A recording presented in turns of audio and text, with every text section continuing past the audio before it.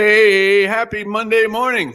Look at the cat dragged in here. The man, the myth. Be careful now. Both of our wives are out there. You can tell the truth. Hey, how you doing? Hey, you want to join us? Oh, sure you do. Everybody loves you. I tried to get Cynthia on, didn't work. I couldn't get her out of the car. Hey, it's awesome to see you. Okay, so we have this incredibly wonderful guest join us today. Now, when he was in the house 2 years ago, we went through his testimony, how he came into grace, years in the ministry. I think last year we talked a lot about the history of Shorewood and North Shore and O'Hare. So I thought today we might just have a kind of open forum with Pastor Jordan and do some Bible talk. And so if you have any questions for Pastor Jordan, put it in the live chat. Have anything you want to say to him? Today's all about you, getting a chance to interact with him. How you doing, man? Okay. Happy in the Lord. I have something interesting to show you, Pastor. Now, let me see here. Let me see if I can get this up here.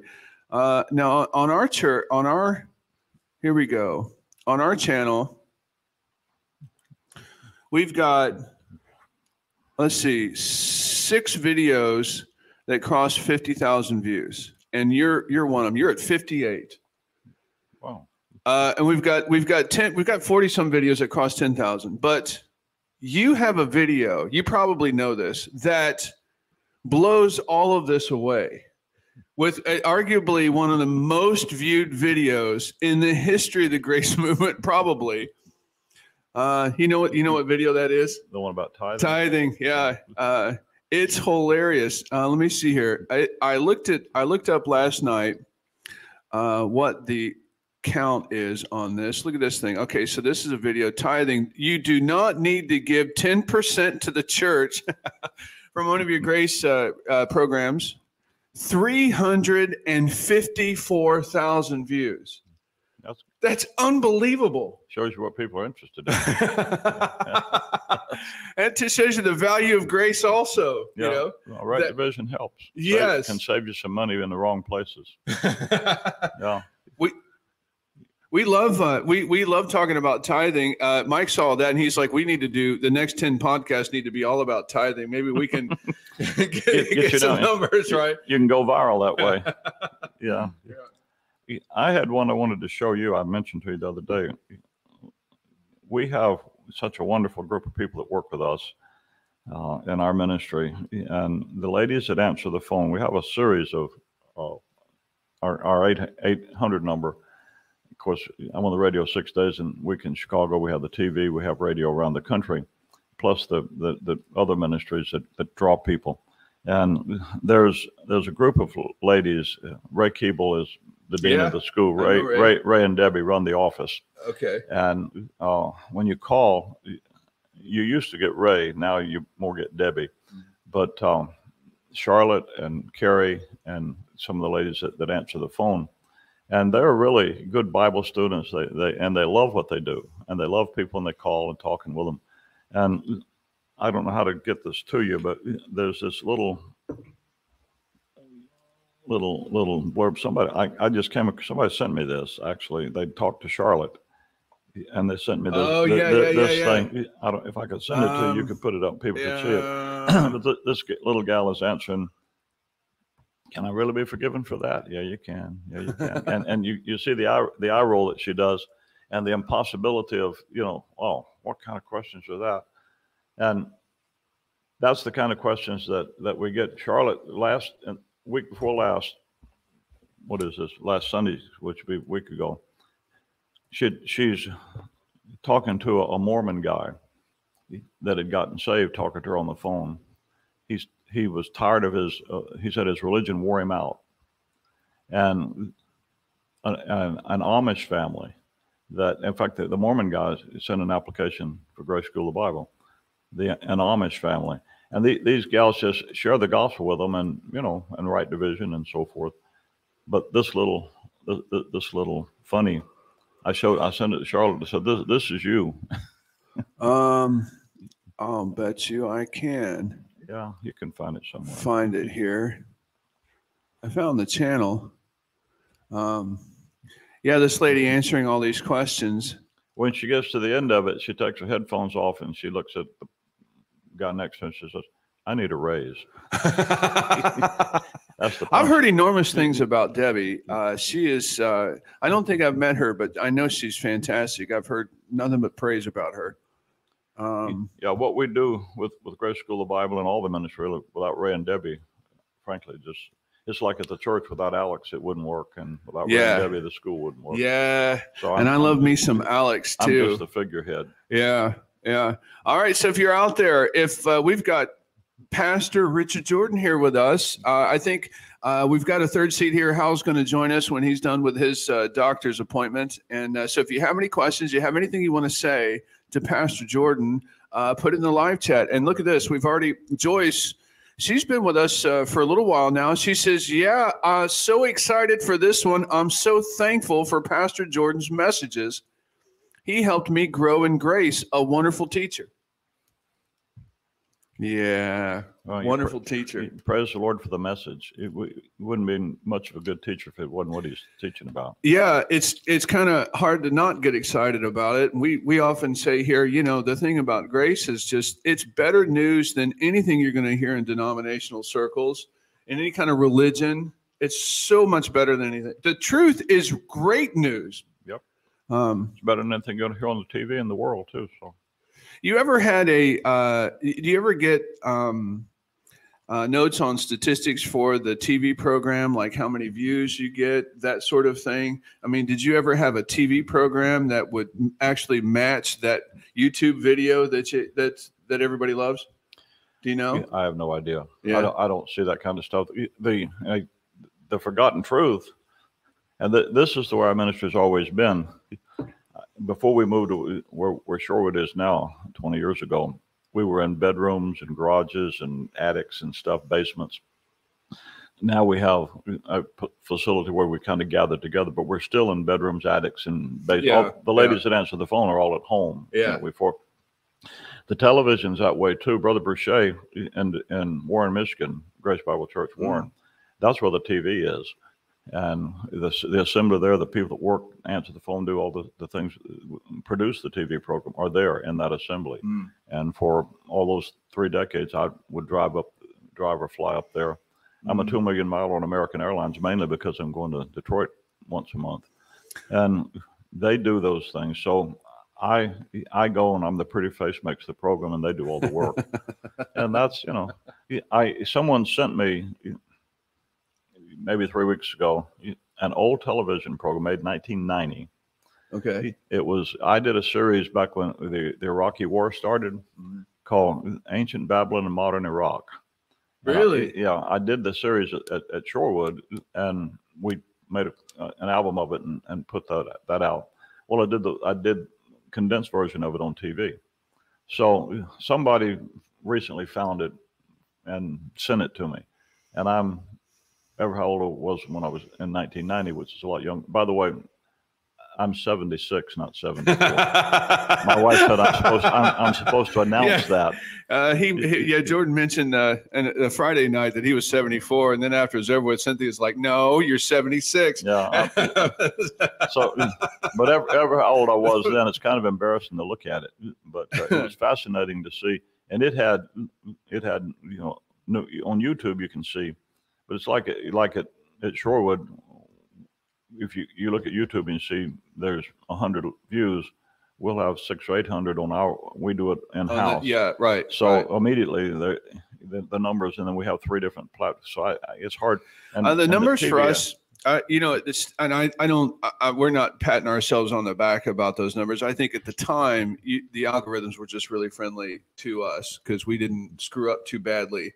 But the YouTube has since taken down a couple of our videos. We had expressed concerns about the medical stabbies, and a few other things. So YouTube wasn't too really happy about that. So we've already lost 2 videos on that. And so I don't think the algorithms are as friendly as they used to be. But in any event, The other question before we get into the live chat, the other question I wanted to ask you was that you had mentioned recently, and I can't remember if this was on over the weekend or if this was at Shorewood recently, but were you thinking about doing a book on Romans, putting together a commentary on Romans? You were talking about a title. Yeah, and you were thinking about it. I'm going to start teaching Romans Sunday mornings at Shorewood. Yes. The latter part of this month. And I'll probably be doing that till I go to heaven. Well, I think that those PDFs with the Grace School of the Bible on Romans, 5 or 6 of them, that series, that would also be, I think, a great addition to, but just get an editor, just clean it up, and turn it into a book. That's what we did with the commentary on Daniel. Right. It's the class, but it's edited and for reading and for publication. And I have actually, if you in the school, all the classes, we have transcripts for all of them. They're raw transcripts because the students are watching and they're reading what's there. Yeah. And I did that because several years ago, and here again, there are ladies, Rita Bouchard, Beverly Pratt, all kind of ladies out there that if I start naming some, there's no way to get this half. There's probably 6 or 8 through the years who've done these transcripts. And I mean, from back in the 90s, been doing them, and they all over the country, and including this church, I'm happy to say. Yeah. Yeah. And the reason that I finally said the students need to have transcripts while watching the video is because I discovered that some of them were taking bad notes. You have a test and they'd answer the question wrong, and that's it. But that's what you taught in the class. I said, no, I didn't teach that. They said, well, here's my notes. Yeah. And they'd say, you'd say something, and they'd leave the no out, or they'd put it.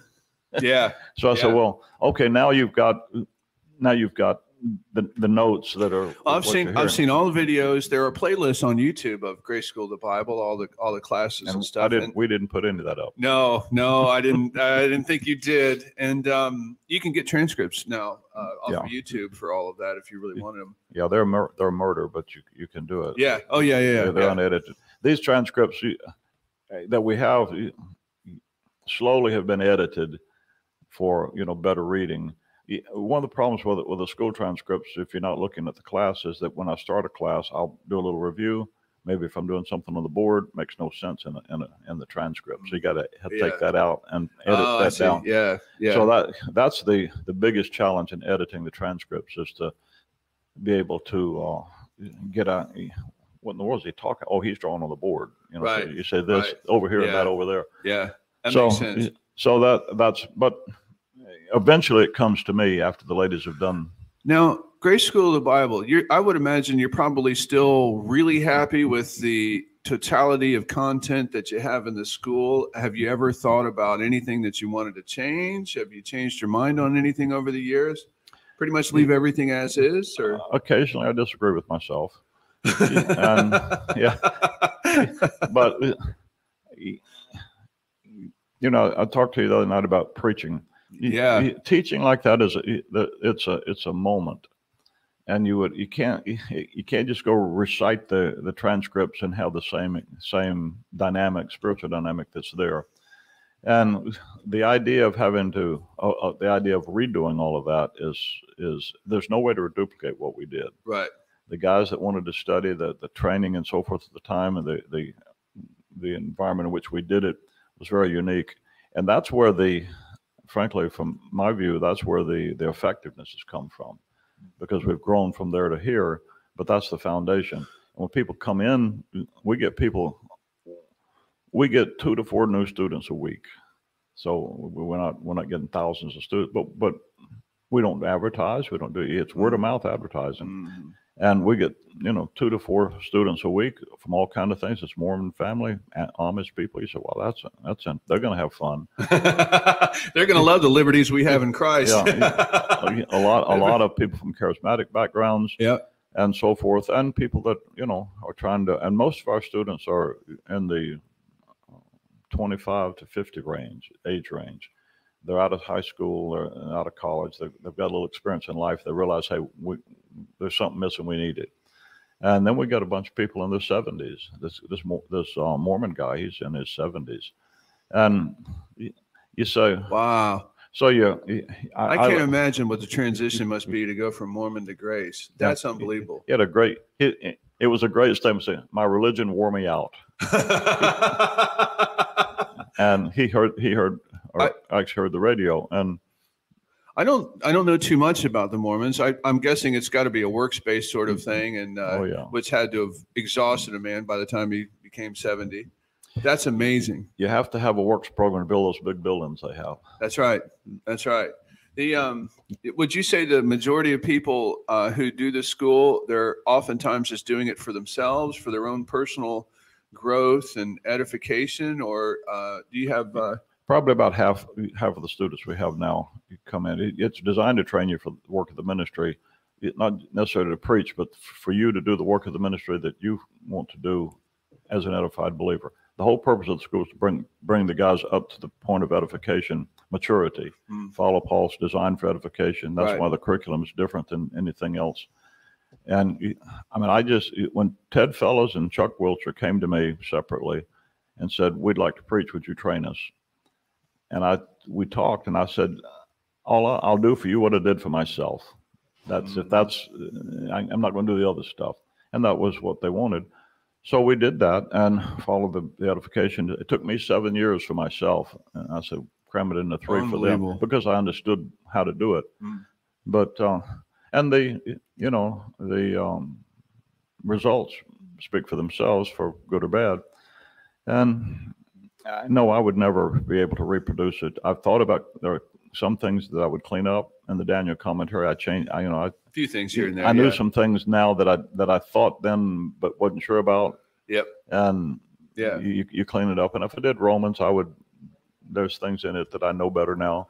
Even back then, I remember going through, one of the big things for me was Romans 6. And even back then, you totally got identification. You didn't hammer people over the head, kind of like the way we do it. And the whole thing was beautiful. And it was just like, well, yeah, this is, clearly this is the way it is. And you just kind of taught it straight, and it was good. And it was, I really loved that section.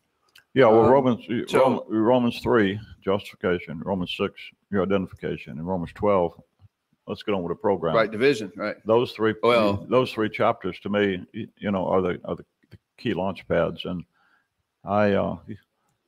Romans 6 has always been, since I was a young believer, critically important. When I grew up in Grace, I always knew Romans 6, 3, and 4 was spiritual, but I knew that it wasn't water, but I didn't know what it meant for it to be spiritual. Like, it never clicked with me to think about, okay, I know what it is, and so what is it? And it never registered with me until after I came back in 2014. Yeah. Well, and that's what gets you back. That's the missing element. Brother Lange used to say, Roy Lange in Mobile was my pastor. And when I got saved, I started studying with him. And I was in January. By August, I'd read Paul's epistles through about 3 dozen times. I'd read everything Mr. Stam, Mr. Becker, O'Hare. Roy had this big bookstore. And I just consumed it because that's all I wanted to do. And I remember sitting with Brother Lange in his office and saying, "What's next?" he shared with me some of the growth issues. And I said, "Well, why aren't we getting this at church?" He says, "Well, you got to understand, Ricky, the folks that are coming in at church, they're older and they learn slower than you do." Yeah. So I actually learned and studied with Brother Lange in his office more than at the church, because he's teaching the people, and I had, not that I'm smarter than them, I just kind of grown beyond where they were at the time. This is back before I could drive. I played the organ for the youth choir at 8:30. 8:30, go to Sunday school. Then my dad would take me over to Brother Lange's church for church. And then there's a family in the church there that lived close to where they'd bring me home. Well, they were an older couple. And as we'd come home, I'd listen to them marvel about learning about right division, Paul, and the distinctions that right division were making. And so I'd understood the value that they were getting out of it. But like I said, I'm sitting in the back seat thinking, man, you guys need to get on with this stuff. I probably asked this a couple of years ago, but I'm curious. What was your dad's thoughts about you studying with Roy and getting involved in ministry like that? He was a good dad. He loved me, and he supported anything that I did. But his view was, we left the Methodist Church because the Methodist Church assigns you a pastor. And Brother Edens, the pastor, was there when I got saved. He preached the gospel, and but the next guy, the first Christmas he was there, stood up in the lectern reading the scriptures and says, "Now I want you to understand, I don't believe this mythological stuff about a virgin birth." Oh. Church 600 people. They go, next 2 weeks later, there's 100 people there. Yeah. And my dad wasn't one of them. Yeah. He said, "We're never going to a church where God does that." They tried to get rid of the guy, they couldn't. So a bunch of people left and started an independent church. But my dad, around the corner from us, was a Zion Baptist church where my uncle was pastor. And Dad said, "We'll go around to Jim's place." Right. And because he preaches good. And he did. He's an Acts 2 dispensational premillennial rapture, pre-trib rapture guy. And I said, "But I want to go to Brother Lange's church." And he said, "You want to preach, right?" I said, "Yeah." He said, "You'll never make a living in a little church like that. We'll go around to Jim's church." And I said, "But I'm not a Baptist, Dad." He said, "But you'll never make a living out there." And I had started working at the Rescue Mission. I was a junior in high school. I was a sophomore, and between sophomore and junior year, I actually worked at the mission in the summertime. So that's what saved me, having become a Baptist. Because I had the opportunity to work there. And my dad was looking out for the best of me. He didn't understand the doctrinal stuff so much, and actually never did. He used to say, "I'm more secure than the Baptists think they are," because Methodists believe you can lose your salvation. He didn't believe he could lose his salvation unless you quit believing. People say, "Well, how much sin do you have to do to lose your salvation?" My dad would say, I'm saved because I believe. And if I quit believing, then the verse that changed his mind was 2 Timothy 2. I was about to say 2 Timothy 2, the faithful saying, number 3. So, and he rejoiced in that and saw that, and that actually helped me get a little bit of credibility with him to what I'm doing is not quite so screwy. Every time I prep for a podcast and I see an article about the Methodist Church today, I think of you often and how it is so diametrically opposed to anything it was back in your day. It's unbelievable. And in fact, you were like mentioning, I think it was Friday night, you're talking about the way people were reacting to Matthew 15 and the Syrophoenician woman. I mean, the Presbyterians, the Lutherans, the Methodists, they are now openly critical of the things Jesus says. They lose their minds when he says dog in Matthew 15. There was a Methodist guy just last week, I never talked about it, was talking about how, when the parable of the wedding feast in Matthew 22, and the guy that wasn't wearing the wedding ceremony clothes that he should have been wearing. And so basically showed up in his own self-righteousness. And he's like, this is just, what Jesus taught is this is not my kingdom. He's not my Messiah. This is just, I can't believe he said this, Well, he's right. Right, exactly. So, but the Methodists are unbelievable, and people are just openly critical of the things Jesus says now. It's an amazing. You have to. The Methodist Church I was a part of became the United Methodist Church, and that's where the liberal guy came from. And so there, Methodism's like, there's 400 different kind of Baptists, there's about 30 different kind of Methodists, and there are some Bible Methodists around. And so they had there's a lot of Methodists breaking off, and because they wanted to stick with a lot of biblical truths. So I'll give them credit for that at least. The first Bible questions we got for Pastor Jordan here came from Amy Stewart. She's a sweet sister, goes to Brian's church. So I love to say if Amy says anything wrong, it's always Brian's fault, not Amy's. We'll agree with that. All right. So she had a list of questions. Naturally. The first she goes one. To Brian's church, sure she does. Exactly. Anybody going to Brian's church, he would have a whole bunch of questions. And they're all written out. Who's that over there? Is that Freddie Bear? Hey, why don't you come on up, Fred? Why don't you join us? I didn't know you were back there. You done with the doctor's appointment? Come on, Fred. Can you walk that far? Yeah, he's got to come over through the side. We just got to be careful of the cords there. Is Hal going to make it? I have not heard yet from Hal. The thinking is well, Fred was with you the first year. Mike was with you last year. We were going to have Hal join you this year after the doctor's appointment. But come on, Fred. It's no great loss. Yeah. You know, it's a really pretty day outside. Great day for a boat ride. Wonderful day for a boat ride. Turned out well, didn't it? Ironically enough. So far. Par for the course this weekend. Yeah. Hey, it's good to see you. The doctor give you the okay? Yeah. You know how they are. They don't want to give you too much of an okay, because then you'd say, well, why do I need to come back? Exactly. Just give me the credit card as you go out the door. Yes. All right, so we're going to do some Bible questions here. First one, Amy's question was, during Christ's earthly ministry, was the population of Galilee primarily Gentile? I did I could show a map of Galilee. Let me see here. This is from the image page on Google. Galilee in the time of Jesus. You can see most of these. This is I'll just pick this one here. This is Galilee. It's west of the Sea of Galilee.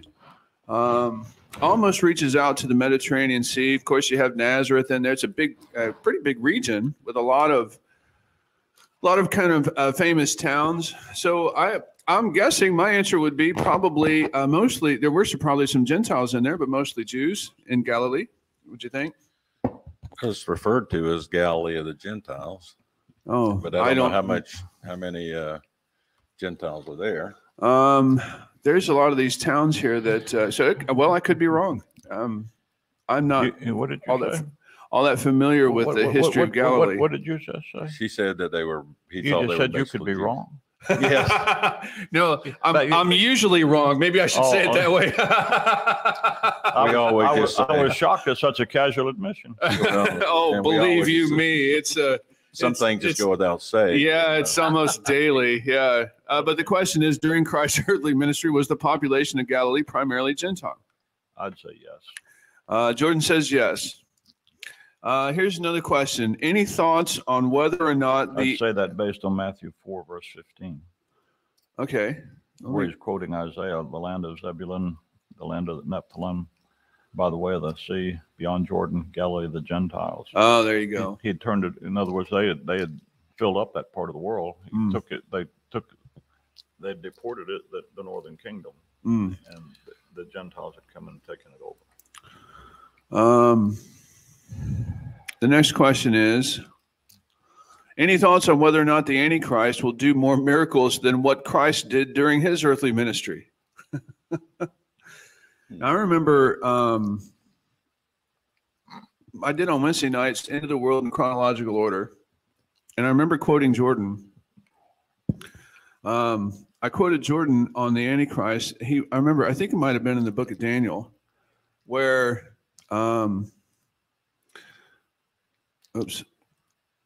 I think Jordan said that the Antichrist, there's like 18 types in the Bible, and 18 types of Christ. 18 types of the Antichrist. Yeah, and 21. And then Christ. and then he says, well, you know what that is? 666. Yeah. I don't know. Hard to say. Probably just guessing there. The Lord had 3.5 years. I don't think the Antichrist is going to be doing much in the way of miracles in the last 3.5 years of the tribulation. So maybe close. That's when he'll do the miracles. Okay. All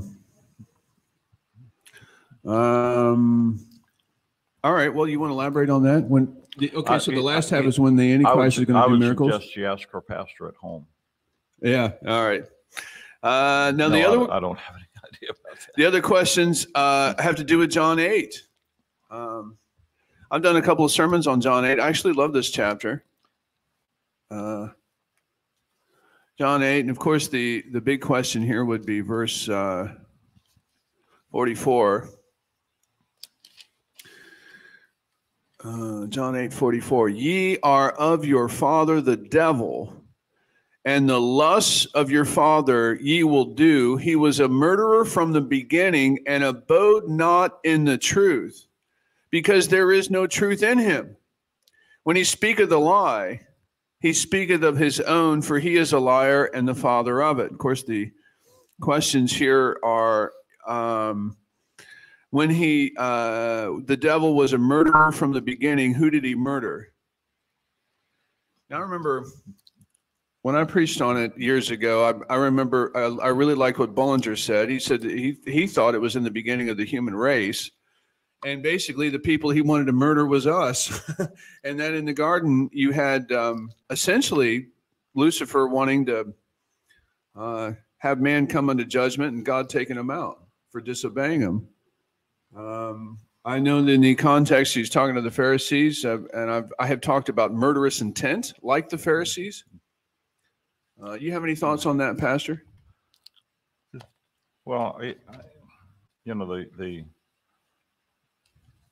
when it says the beginning, it would have to be the beginning of when sin started, because that's what's in the passage. You're of your father that he was a murderer, a killer. The wage of sin is death. From the beginning, well, that wasn't his beginning of creation. It's the beginning when he develops the life program. He abode not in the truth because there's no truth in him. So I'd say that the murdering was the wage of sin is death. 1 John 3:15, he says, whosoever hateth his brother is a murderer. And you know that no murderer hath eternal life abiding in him. So, I don't think he took a gun out and shot somebody. He developed a program that kills people. I know the Calvinists, I'm sure, would probably use this verse to try to claim that Christ or God created evil and created Satan to be the way that we know him now. But he says at the end of the verse, when he speaketh a lie, he speaketh of his own.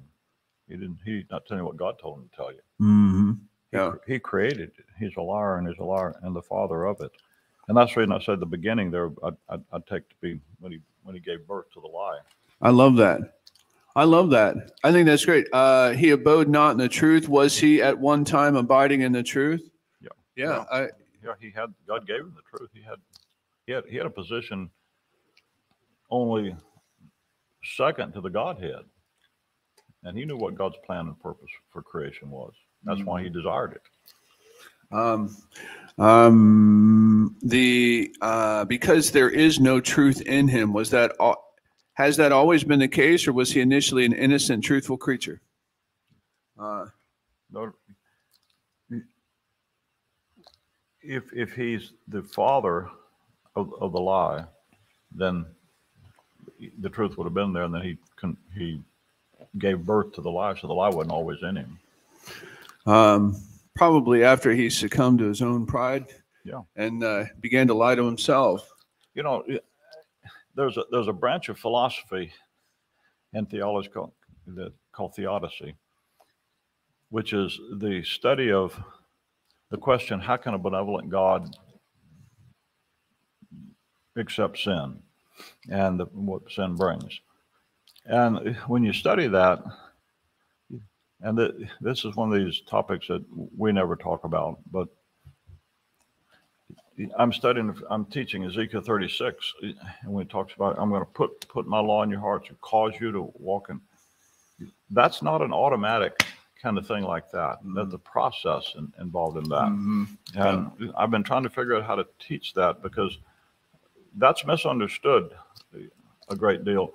And it comes to the question about, how do you know in eternity you're never going to choose to sin? I mean, here's Satan, here's Lucifer. He didn't have an old sin nature, and yet he made a choice. Here's God himself, the triune Godhead. They have total freedom.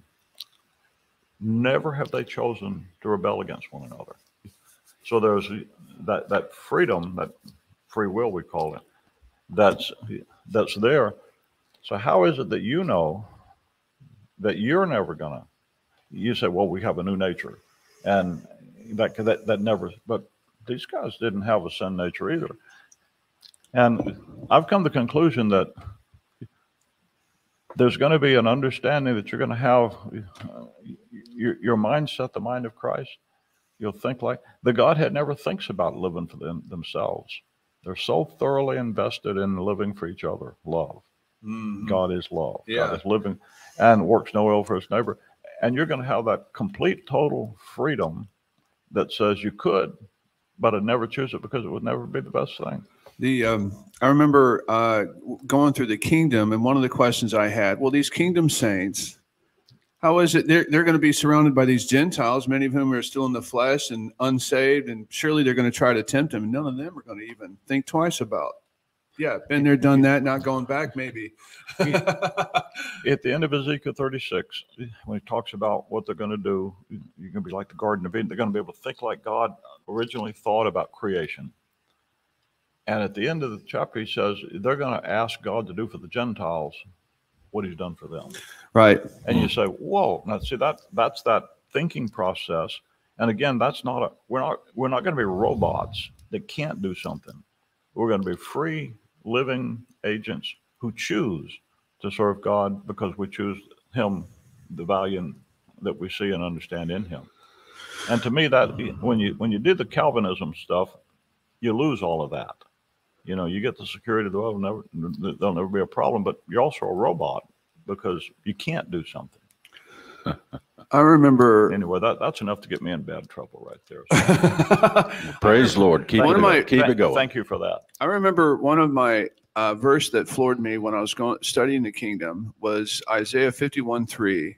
For the Lord shall comfort Zion. He will comfort all her waste places, and he will make her wilderness like Eden, and her desert like the garden of God. Joy and gladness shall be found therein, thanksgiving and the voice of melody. And then there is Ezekiel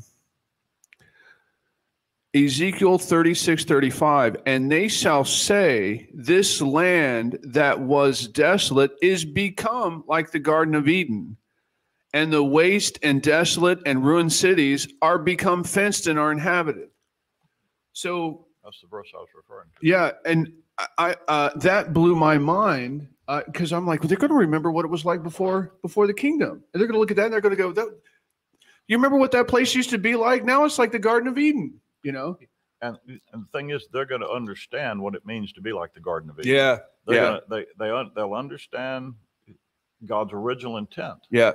And that mindset. Is the thinking that they're going to have, and that's what he fills them with, and he puts that in their heart, and then they live out of it because the Spirit lives in them. Do you think from that verse that they there will always be a memory of the past? Do you think that's possible? There had been some who said that when we get the new heaven and new earth, and God's going to wipe the tears from their eyes, no more sorrow, that there will be somehow we will forget the past or our past lives. I was about the former things pass away. I think you'll have a godlike understanding of the past. Right. So it won't be a longing for it or a regret of it. The problem with remembering the past is you regret it.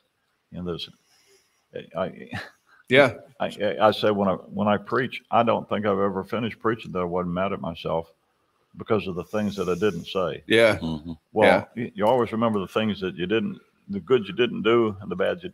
Yeah. That's going to be. You'll be able to look at. My wife taught this weekend at the meeting. In all things, give thanks. And I told her, I said, we talk about that in all things right now in this experience. You can give thanks, and we say, and Robert did Sunday morning.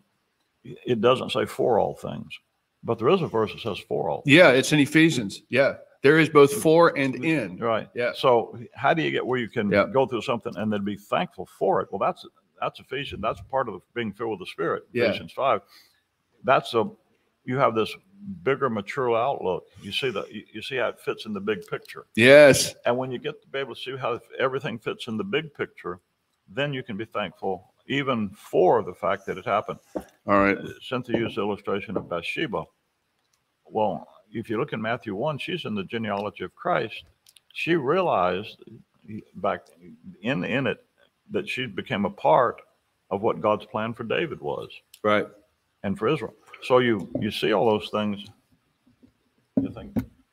You're thinking I'm not loud enough, right? Yeah. The saints are like, RJ is a little low. They all want to hear you. I know. Yeah, I know. Well, I got my Bible. I just happened to get my Bible. It's my fault. I should have gone wireless for him so he could access the Bible. I'll remember to. Anyway, that's. You, I am dying for you to get into Ezekiel 40, 41, 42, all the way to 48. Yeah, I can't wait, Pastor. I'm dying when that comes too. I can't wait. And I'm like, he's still in Ezekiel 36, man. I cannot wait until we. Well, I'm going to tell you 36 and 37 are going to take a while. I thought you were going to do a chapter a week. That's what I thought. Well, I'm in 36 and we're in like the 64th or 65th study, which is pretty close to a chapter a week. And I can tell you there's a bunch of chapters I went through that I'm looking at thinking there's no way I'm going to teach this in a week. And I did, just out of the discipline of saying you don't need to be bogged down on the same thing every week. I won't put you on the spot about this, but do you know, kind of have a general sense yet of what you might say about sacrifices in the kingdom? Yeah. Okay, that's all I need. I can wait. Okay. Yeah, I know I know pretty much what I'm going to say. But one of the things, when I teach a book, first thing I do is read it at least 100 times. Just read it, and then you keep reading it as you teach it. And those chapters, I've read them by themselves. But I've been doing this for 50 years, so it's not the first time I did it. Yeah. It's the first time I've taught it. When now you're on the record about it, and I'm looking forward to see what I have to say too. 38, 39, of course, famous passages. I think most people know your views on Gog and Magog, which are great, and I'm looking forward to. But man, the temple and the kingdom is just epic. Those are. Do you? Of course, there's more in those chapters than just the temple too. Do you think the prince is David? Yes. Yeah. Okay. Good. Well, at least I got one right. And you talk about chapter 38 and 39. I've come to understand those passages somewhat differently, because first, Russia's not involved. You got to get rid of King James Bible to do that. But none of those nations are Palestinian. They're all away from the Arab nations. And usually, and I've done this, the 10 nation confederacy, like the 10 toes and stuff, you identify that with Psalm 83. Yeah, exactly, right. And Saturday night, I taught at the conference some things about, I've come to understand Psalm 83 has got nothing to do with that. That's those Arab nations around. And what got me started with that is the tents of the tabernacle of Edom. When I taught Obadiah, the confederacy in Obadiah, he's talking to Edom, and he says there's a confederacy that's got you, bringing you to the border, so it's a land dispute, and they're deceiving you. They're using you. They're not for you. And so you've got the tabernacle of Eden. They don't have a land. They're at the front of that confederacy of people who hate Israel, those Arab nations. And then God destroys them. In Ezekiel 25, he says, I'm going to destroy Edom by the hand of my people. In Isaiah 63, Christ comes through Edom, comes from Edom, from Bozrah, and he said, I'm doing it by myself, none of the people with me. So there's two different destructions of Edom. That one's the second advent itself. And I've come to understand Psalm 83 is before the 70th week. That's why in Ezekiel 38, the cities are at peace, no walls. Yeah. How does that happen? Yeah, right. That's always been a question.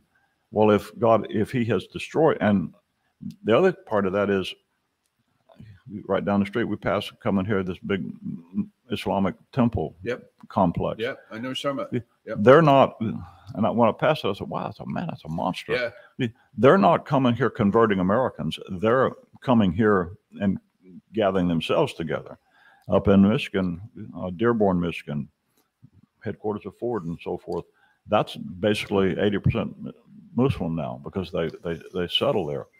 Well, what do you do about Islam? Well, Psalm 83 says at the end of that issue, the whole world's going to know that Jehovah is the only God. Zephaniah chapter 2, he says when he comes and does this, he's going to, as a great phrase, famish the gods. He's going to take away all their followers. And I've come to the conclusion that that's going to take place at the beginning and lay the groundwork where the Antichrist can become the big kahuna. But anyway, so my view of 38 is kind of, that's a subsequent invasion. And it's not associated with the 10. You say big kahuna. People have been calling you that all this morning. Carl, but I've lost a lot of weight. I'm not that big anymore. Carl's like, you got the big kahuna on today, and I was like, yeah, today's big kahuna day. And in fact, I know Carl's got a question for the big kahuna. But when you think about Carl, sorry, Pastor. When I think about Carl, I can't help but see him on that surfboard on top of that wave, and I'm thinking, oh, I know, there's the big nut. Oh man, Carl is. I love that man too much, and he's very excited about you being here. And he's got some questions here for you. I know. So let me get into the live chat. John Snodgrass, he's had some health issues. He's been a dear saint with us for quite a long time, and he says, yes, Joyce, he sure has shined a light on many topics that I just skimmed over in the past, but now is second nature, so to speak. And some guy named Joel, well, I'm going to skip that. Thank you, dear brother, for those kind words. Damon Chen, we all saw that, dear brother, this weekend. He says, good morning to our mad, bad crew and our saints. Speak the truth in love with grace unto the hearer in all things, for this is the will of God. Let your moderation be known unto all men. The Lord is at hand. And he says, Joel, my wife and I had a wonderful time fellowshipping with all the saints at the conference, and we're always excited to see Brother Jordan. Yeah. You and me both, brother. You and me both. Norma Garcia's in the house. She's kind of a newish member of our church. She's her and Daisy. They're real blessings. Okay, here we go. Carl Coates, our dear brother. Greetings, Joel and panel, and the big kahuna. Got a question for Brother Kahuna. The book of Revelation. Is it correct to say the book is all future based on 119? Many thanks. Yes. I love that question. Yes. Yeah. All right. Well, let me read 119 real quick, and then we'll. not necessarily based on 119, just yes. Write the things which thou hast seen, and the things which are, and the things which shall be hereafter. Right? The famous structural breakdown of the book of Revelation. Well, in some commentaries. Bullinger really highlights this in his book. But the things which thou hast seen, and the things which are, and the things which shall be hereafter. Well, how would you exegete the things which are? The things that are probably taking place in that very moment with the Lord talking to him. Yeah. In that moment, probably. Write the things which thou hast seen. So he's already seen everything in the book. So chapter 2 onward, he's already seen that. The things which are, write what you saw. In other words, you saw it, now you write it down. And what are they? They're the things which will come hereafter. Now, the Acts 2 way of doing that is the things which you've seen, that's chapter 1, the things that are, chapter 2 and 3 of the church, and then things that are after 4 to 20, the future. But that's really not what the verse is. That's a convenient way. You get used to reading a verse and thinking about it the way you've always heard it, as opposed to actually putting, and it's hard to put that out of your mind and then read it and try to make sense out of it without all the preconceived ideas. But when you do that, and to me, it was write those things which thou hast seen. Okay, then that's what started me on a different thinking path about it. I love that, and I'm pretty sure now I taught it wrong. Joyce says, yes, she's being real kind to me. Thank you very much, Joyce. It is a blessing to us to have you with us. It truly is. Sean Davis says, I've been watching Richard's Right Division sessions from 4 years ago, and I find these to be the clearest teachings on some difficult things, such as Israel being saved and enduring to the end.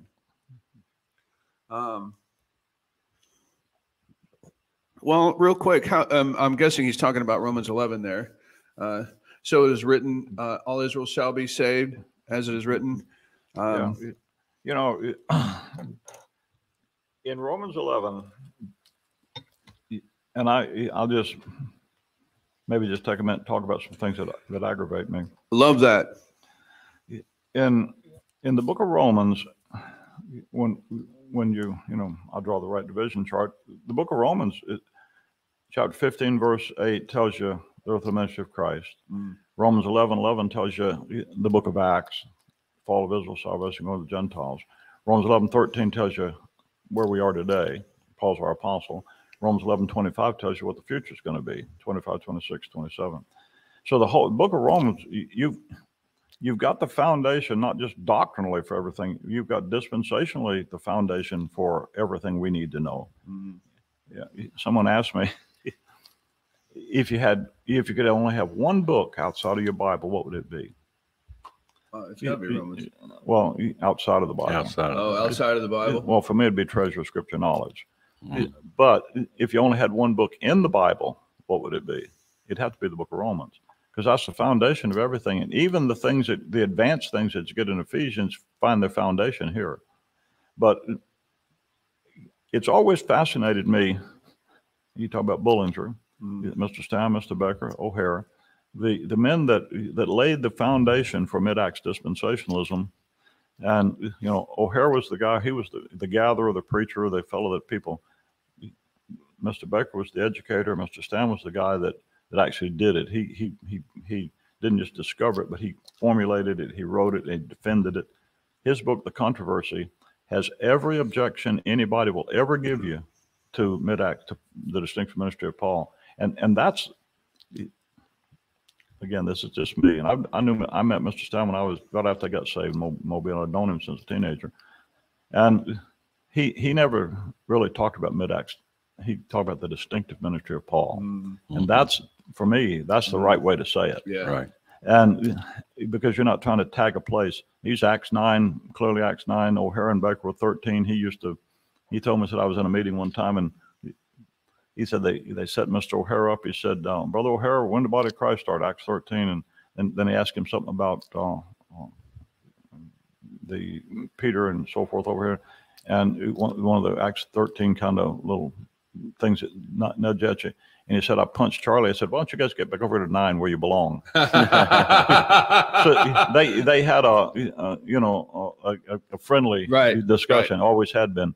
But he focused on that, and his ministry, if you look at his ministry, things that differ, Paul's apostleship and ministry, the first volume of the book of Acts, the Controversy, everybody ought to read those books. For decades, I read the Controversy every January, because it brings you back to where you need to be in understanding, because your mind drifts through the year. And all those guys did something I just don't understand. They would say the fall of Israel is only completed at the end of the book of Acts. Officially through the end of the book of Acts. And I discussed it with him. He said, well, that's when you quit dealing with us, but that's not when they fell. The verse says, through the fall of Israel, salvation goes to the Gentiles, and if the fall of them be the riches of the world, and the diminishing of them, fall of them be the riches of the Gentiles. So they fell and then they diminished. And that diminished, but the fall, never after Acts 7 is Israel offered an opportunity to have a kingdom. Right. So they're officially done. Right. They diminish because if by any means I might provoke to emulation them which are my flesh and save some. He wanted to get some of those lost Jews in the body of Christ. Amen. So the care, and that's the explanation for all the things that go on in Paul's Acts ministry that are Jewish, is that they're a testimony and an attempt to win those lost Jews. They're not. He's not carrying on the Jewish program. And that confusion point always just baffled me, even after discussing it with them. Explaining it as a fall, a hard break with the stoning of Stephen, and then a diminishing after the fact is the only thing that makes sense to me. Yeah, but if you read, and it starts with Sir Robert Anderson. I know people that believe he was actually the originator of the mid-Acts position with the silence of God, and because he was a compadre with Bullinger. It's you get to meet people.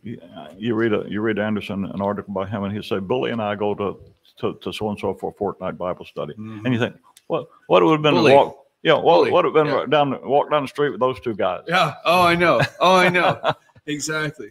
But he had an understanding of and I know people that say he was an Acts 28er because he doesn't put the final fall of Israel till Acts 28. Right. The thing that always confused me about one of the big confusing points for me about Acts was Acts 12 with Herod, what he did to Herod. Because I'm like, well, if the age of grace started and he's not imputing trespasses, why is he taking out Herod in Acts 12 of all places? But the diminishing and the kind of a transition period there is the only explanation that would make any sense for me. Are you okay with that? Yeah. The revelation of the new program is the diminished goes this way and it goes this way. Yeah. It's not all. Nothing is. Yeah. But the hard break where we're not going back. I don't believe Israel had an opportunity to receive her kingdom after Acts 7. Right. Amen. And right. And if you do, then you've got two, and that's where the hybrid stuff comes from. Okay, so back to Sean Davis. He says saved in Romans, Israel being saved and enduring to the end. As it is written, all Israel shall be saved. Let me see here. Down here at verse 26, and so all Israel shall be saved, as it is written, there shall come out of Zion the deliverer, and shall turn away ungodliness from Jacob. That always bugged me growing up because I'm always like, well, what does this mean? Does this mean that all the Israelites are going to get soul salvation and God's going to what's going on there? And of course, you got to ask yourself first, saved from what? Yeah, what kind of salvation are we talking about here? Yep. It's fast. Of course, when it says all Israel, he's talking about the little flock. He's not talking about apostate Israel. That distinction about what does it mean to be saved? I don't remember the statistics right off the top of my head, but years ago I took concordance and took all the references to saved and went through them, and probably 60 or 70%, if I remember right, we're talking about physical things, physical salvation. Mm-hmm. Very few of them talking about what we think about, believe in the Lord Jesus Christ, I should be saved from, get eternal life. Mm-hmm. And we read that into, even in Paul's epistles, work out your salvation with fear and trembling. That's not work to get eternal life. It's let the life work out in you. But understanding that when you understand salvation, past tense, present tense, future tense, justification, sanctification, glorification, that helps in that. But in Israel's program, and people talking about in Israel's program, do you have to work to get saved? Yes.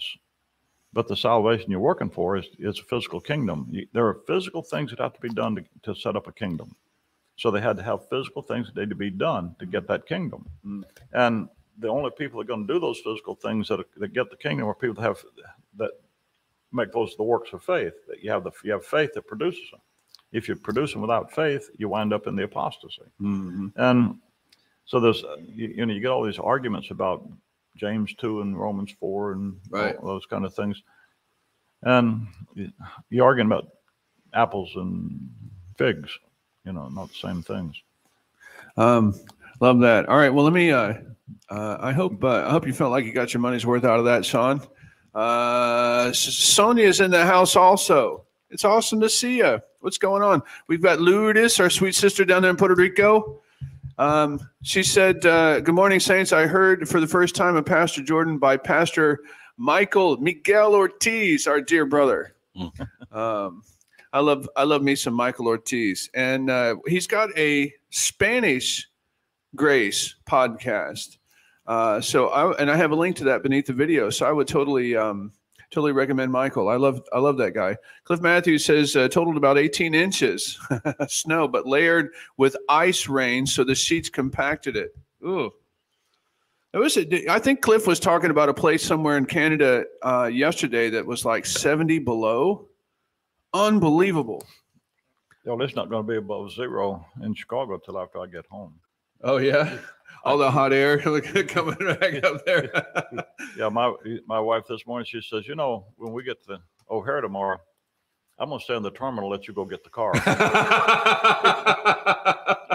Yeah.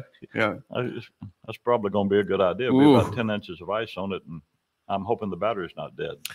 Yeah, exactly. Now let me see here. Let me skim through see if there's some questions here.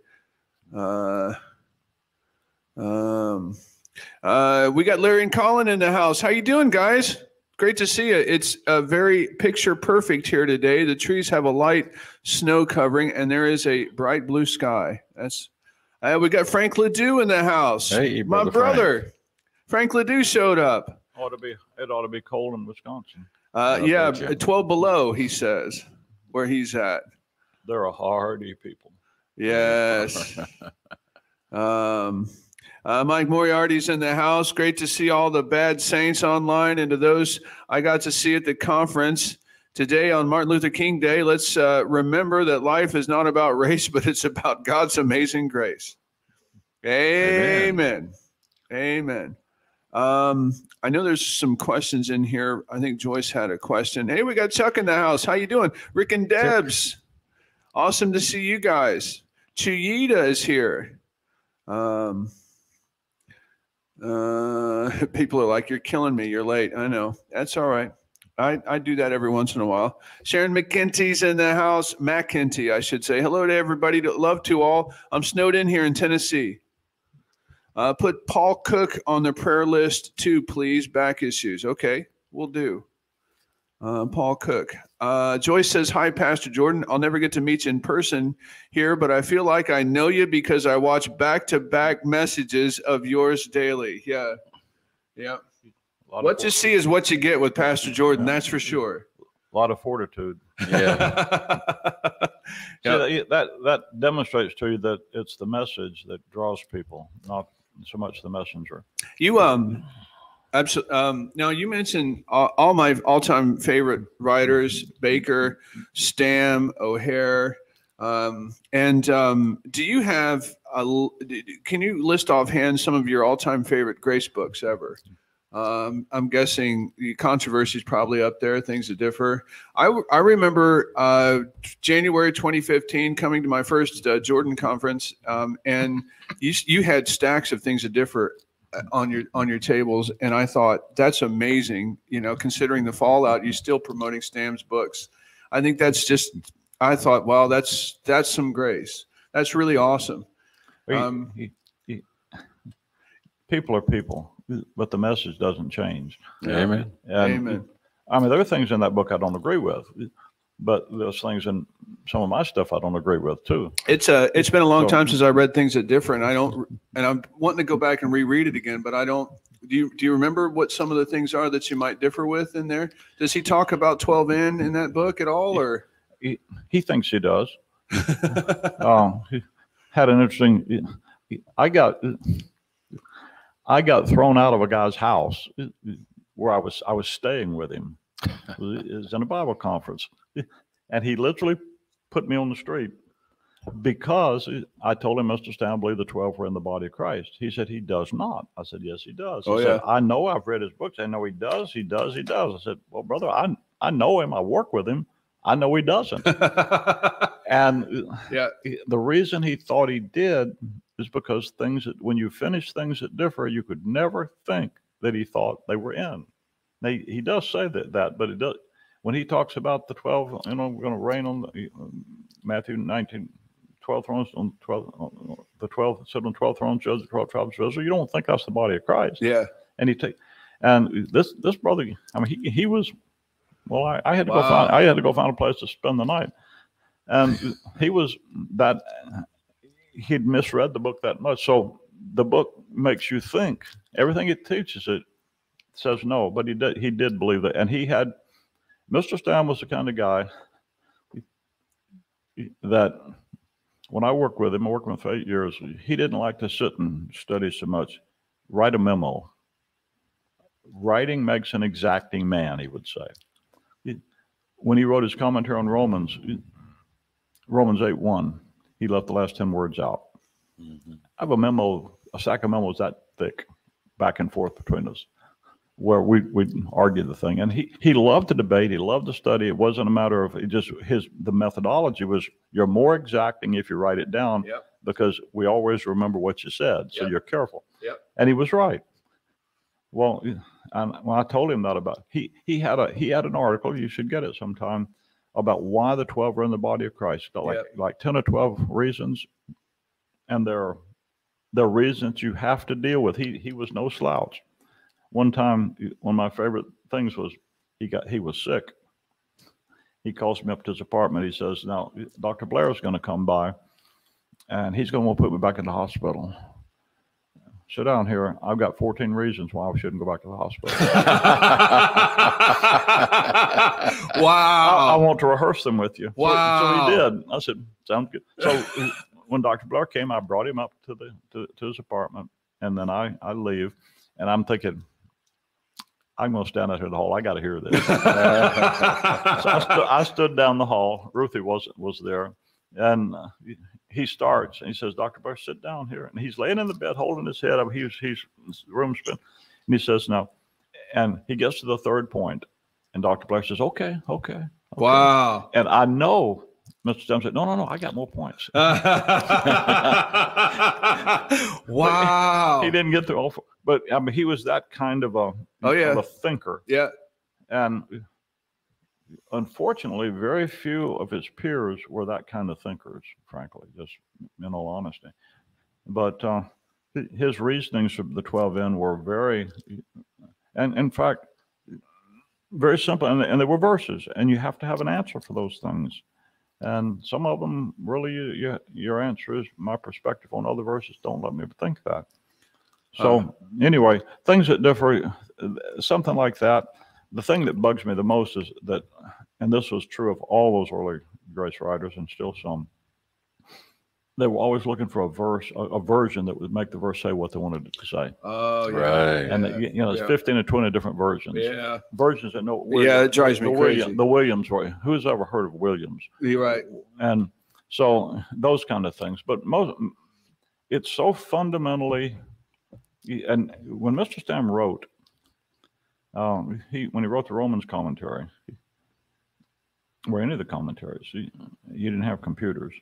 You type, and then he'd go back and change something, and he would paste over and type on that. And you get the page, it'd just be full. Every page had full of corrections. But what he would do, he would condense it. I've got a thing that's on my desk now that he gave me. The editor's rule: cut. Yep. And exactly. He'd say, Pastor Jordan, that's a little wordy. I've been accused of that. So I'm guilty. Things that differ, like I said, the first volume, things are different than the first volume of the Book of Acts. You get those two books, and you got it. Yep. The others develop it, but those two books got it. Mr. Baker's book, Dispensational Theology, is a good one-volume book. It's Mr. Baker was different than Stam. When Stam was always writing, here's the point, I want you to believe it. Mr. Baker is more the academic. Here's 3 or 4 different ideas, and you can't always tell which one he thinks. Although I got to say, Baker always impressed on me. I mean, he was a master of brevity. When he was making points you knew every word was carefully chosen, and once he made that point, he moved on, like he did in the Understanding series that he had. Yeah. And I really admired his skill for that. And even Stam, to a large degree, you read him, there's been a lot of editing. He makes his point and he moves on. He doesn't linger too often. Yeah, Mr. Stam, he often said, "I'm going for their heart, not just their head," because he had that. I got to convict them because I got to convert them. Yeah. Yeah. And Mr. Baker was, like I said, he's the academic. O'Hare was the gatherer, Stam was the defender, and Baker was the educator. And those three men, you know, eternity is better for the ministry they've had. Yeah. Amen. Praise the Lord. You were talking about the writers using different translations to make the point that they wanted to make. When I was Lori and I were on vacation, I read a couple of books on hermeneutics, and the books on hermeneutics were doing the same thing. Yeah. And I'm like, this is textbook bad hermeneutics.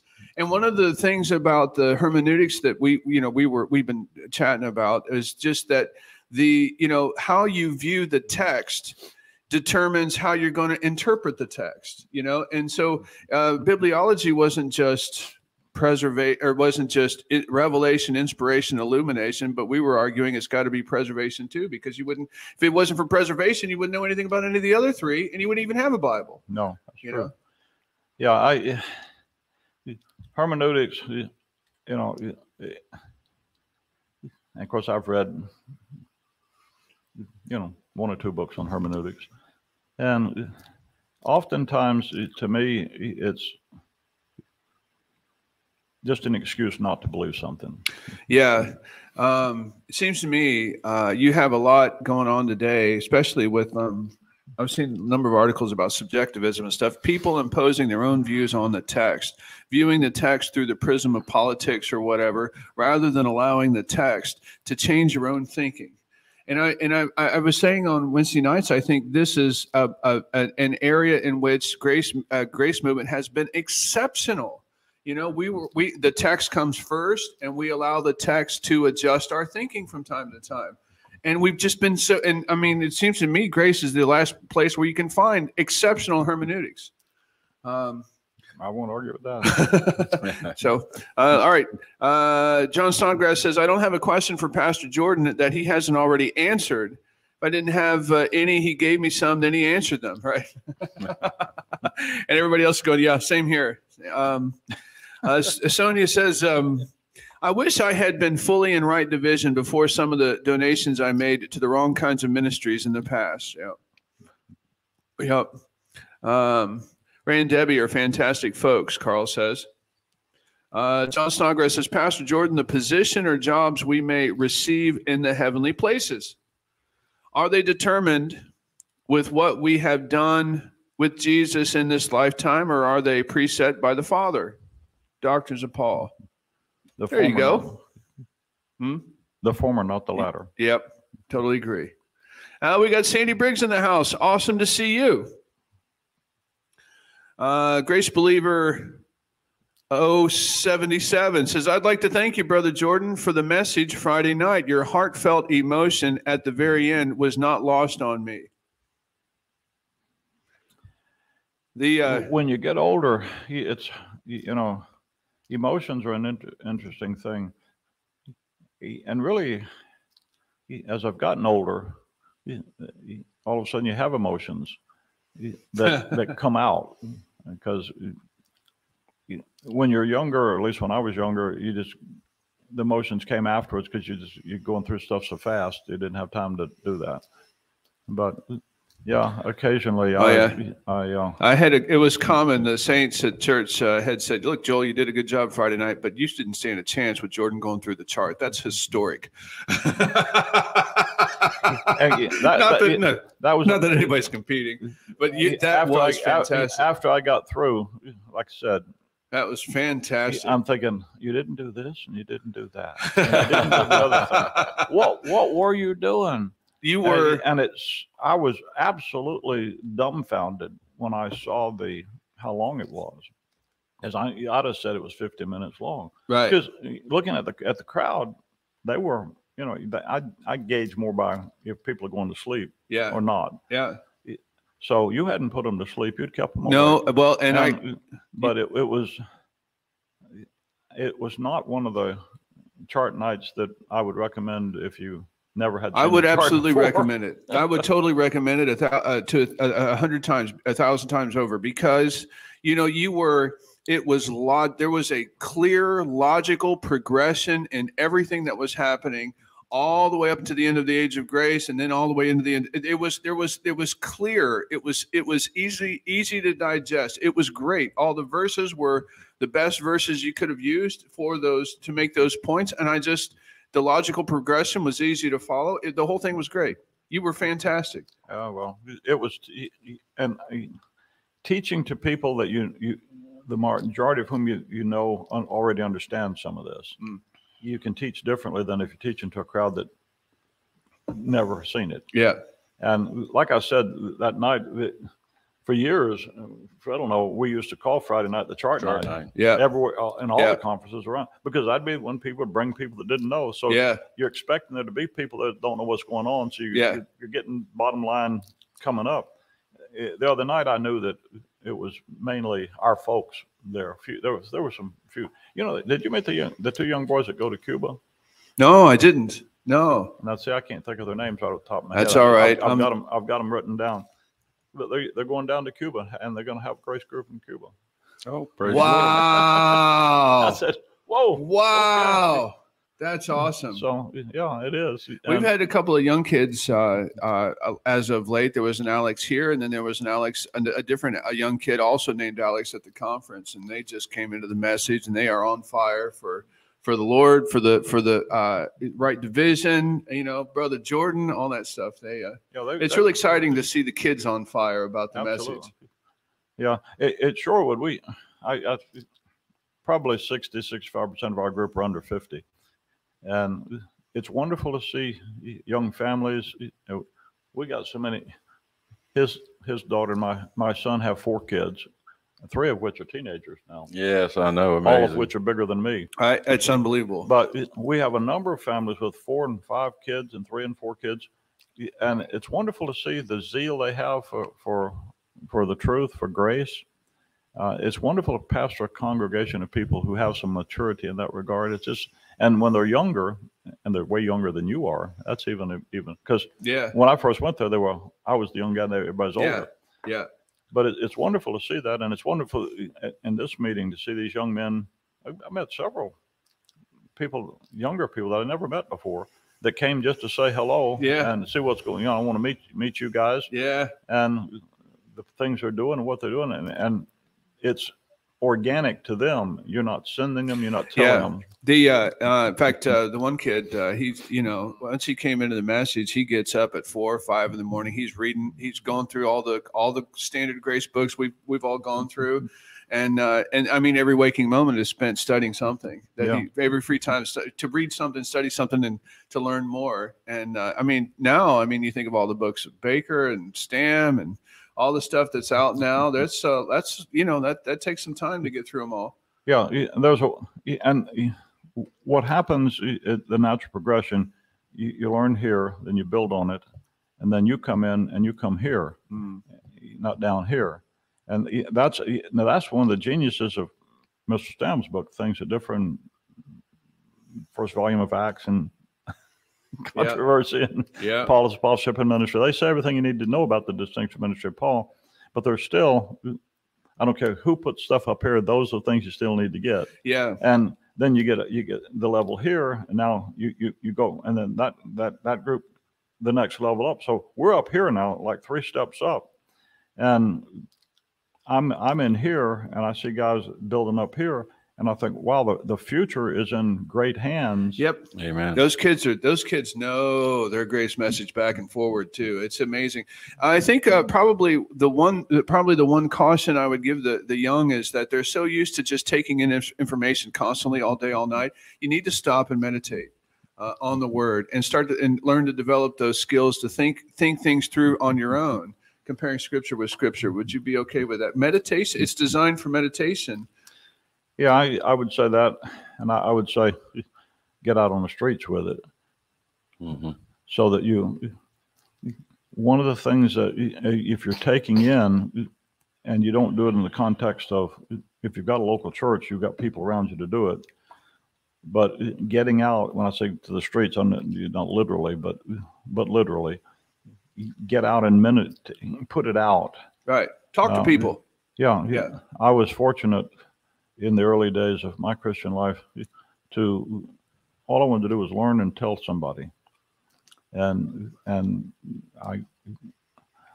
a dear guy, I said, nah, you know, he said, look, every time two streets cross at four corners, if you're on one of them, three of them are empty. And I was dumb enough to think, okay, well, I'll try that. But then you know, working at the mission and getting it where you have an outlet for it, because that gives you a perspective of what it does and how it works. And to me, the living part of it, where you see it working. Yeah. And the opposition that gives you. Yeah. And nothing makes you study harder than somebody disagreeing with you. Would you still recommend street preaching? Yeah. Yeah. We still do that. Yeah. You still do that? Yeah. Let's, actually, I'll tell you a secret that very few people, I don't tell this to people. Maybe I shouldn't tell you guys. I won't do it.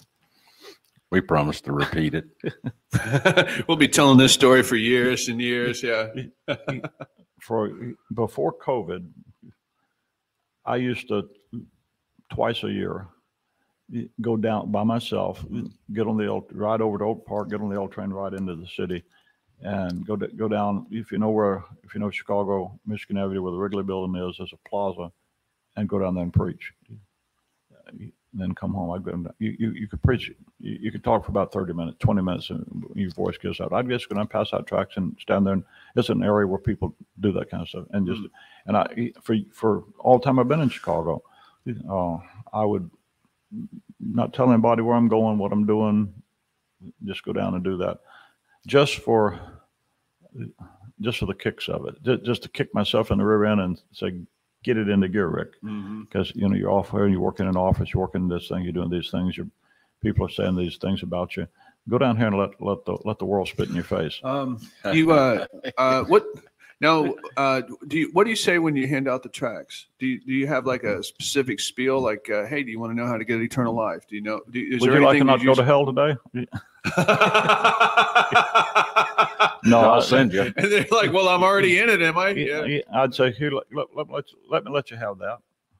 Really? Yeah. That's what you'd say? Yeah, here, let me just let you have that. When we first went to Chicago and at the North Shore Church, which is in very, very bad area of Chicago, north uptown, I would go around at Montrose and Belmont, Montrose and something, I can't remember now. But it was a real straight walking area.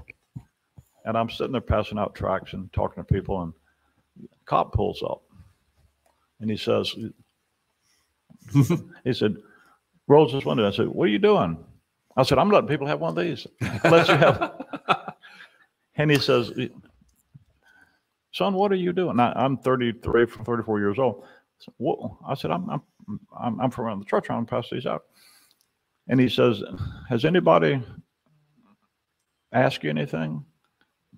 Bother? I said, well, the kiddo, every night he comes over and says, what do you want? I said, I want to give you one of these. And he says, you see that woman's down the corner over there? I said, yeah. I said, what do you think she's doing? I said, waiting on the bus. He said, sit down here. Let me introduce you to really old service. Yeah. Well, the kid is, he said, you don't know where you are. You need to understand. And he educated me. He said, the kid is a runner. He says, what do you come here, you stand here. And if you say, I want drugs, or I want gambling, or I want a woman, he knows where to go. He's the runner. Oh, okay. That's interesting. The woman, well, she's a prostitute. Well, I'd never seen a prostitute before. And so I didn't know that was what it was. So anyway, I'm thinking, okay, this is interesting. This is sort of like mission work, because when I worked at Skid Rows in the mission in Mobile, they weren't quite that sophisticated. But Herb Rill had from the church had a little youth center up not far from there, and so I started going up there. And a young boy, couldn't have been more than 15 years old. I'm trying to talk to him, and he pulled a wad of money. Big old wad of money like that, $100 bills. He said, that's the only God I know. Yeah. Stuck it right in his pocket. Yep. And I said, Herb, what in the world is that? He said, he's a male prostitute, And he said, wow. So that was a side of life that when you came from Alabama, you hadn't really seen concentrated that way. But, and you don't have to get in that kind of situation, but the idea of getting out among lost people and sharing the gospel with them gives you an appreciation for what you really are teaching. It quits being just theology. I remember when we flew into O'Hare on last July.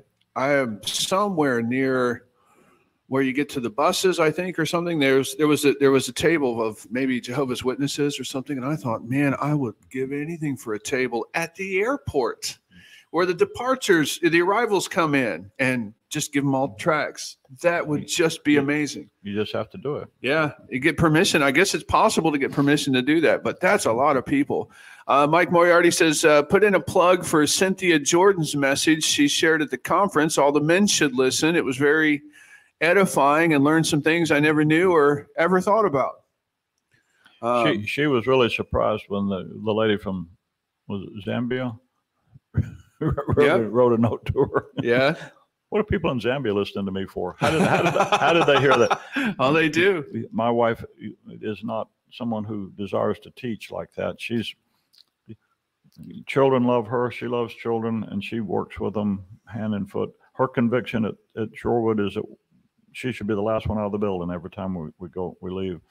She's a servant. She serves, and to teach like that, she's totally capable of doing it, but it's not her first choice. Yeah. So when she gets that kind of response, it kind of throws her. Frank Ledoux says, "Howdy, brother Richard. Had been many years. Met you in 1985. Right. We're still doing Pal Talk on Monday nights with Greg Reeser, Ron Keeble, and Robert Barnes." Yep, they've been doing that for ages and generations.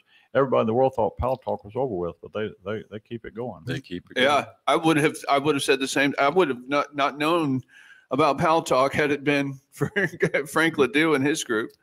I tell you, and I do appreciate those guys. I mean, Frank's been with us from the very beginning. Yeah. I mean, he's still there. Greg, big, and of course Ron. And guys like that have every reason in the world not to be with you. To quit, and they don't quit. Right. And they're a real rebuke when you think you ought to quit. That's right. Anita's in the house. She had some heart surgery and was still in Michigan, so wasn't able to join the conference this year. But she says hello. Gary Smith says awesome. Awesome. And I know Joyce had a question down here. Chuck says, Richard Jordan. Chuck says, Richard Jordan, what is your belief on healing and the baptism in the Holy Ghost with the evidence of speaking in tongues? What is my belief about it? I believe it belongs to the nation of Israel, and it works in their program. It doesn't work in ours.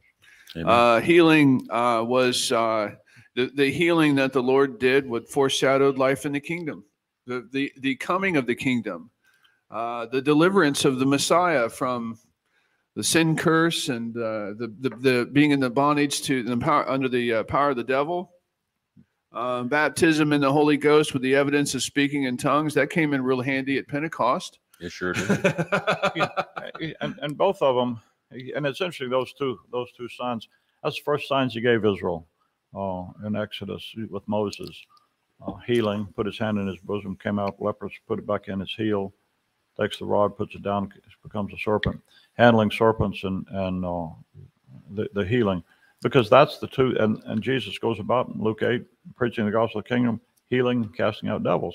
Right. What's he going to do in the kingdom? He's going to cast the devils out. Zechariah chapter 13, there'll be no more evil spirits in the land, and he's going to bring the curse of sin, of physical sickness, and do away with that. Right. He's going to restore life in the kingdom, and those are signs that what he says is true. The Jews require a sign. They need that evidence. So those things are there. In the dispensation of grace, God isn't trying to reclaim our physical bodies. And personally, I don't believe God heals today at all because it's not a necessary thing.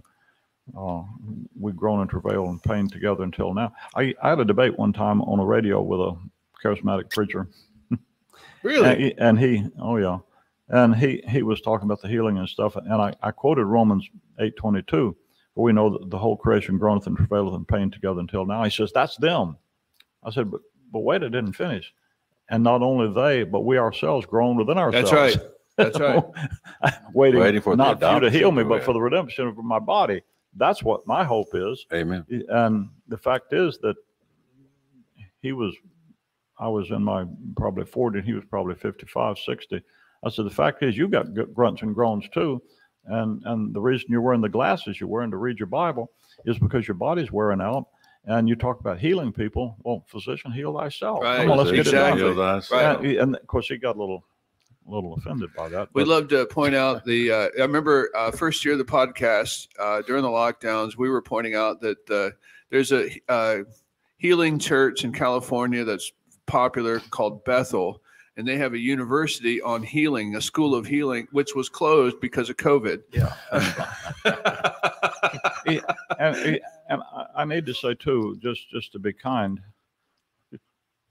one of the things I discovered among grace people is that, okay, we don't believe in miraculous healing, but we still believe God heals people if we and answered our prayers. And that also has gotten me into trouble for not believing that. And so I recognize that there's something about physical, and Fred's gone through. My wife, when I say I'm hurting and groaning, she says, shut up, you don't know what you're talking about. Women know something about pain than men don't.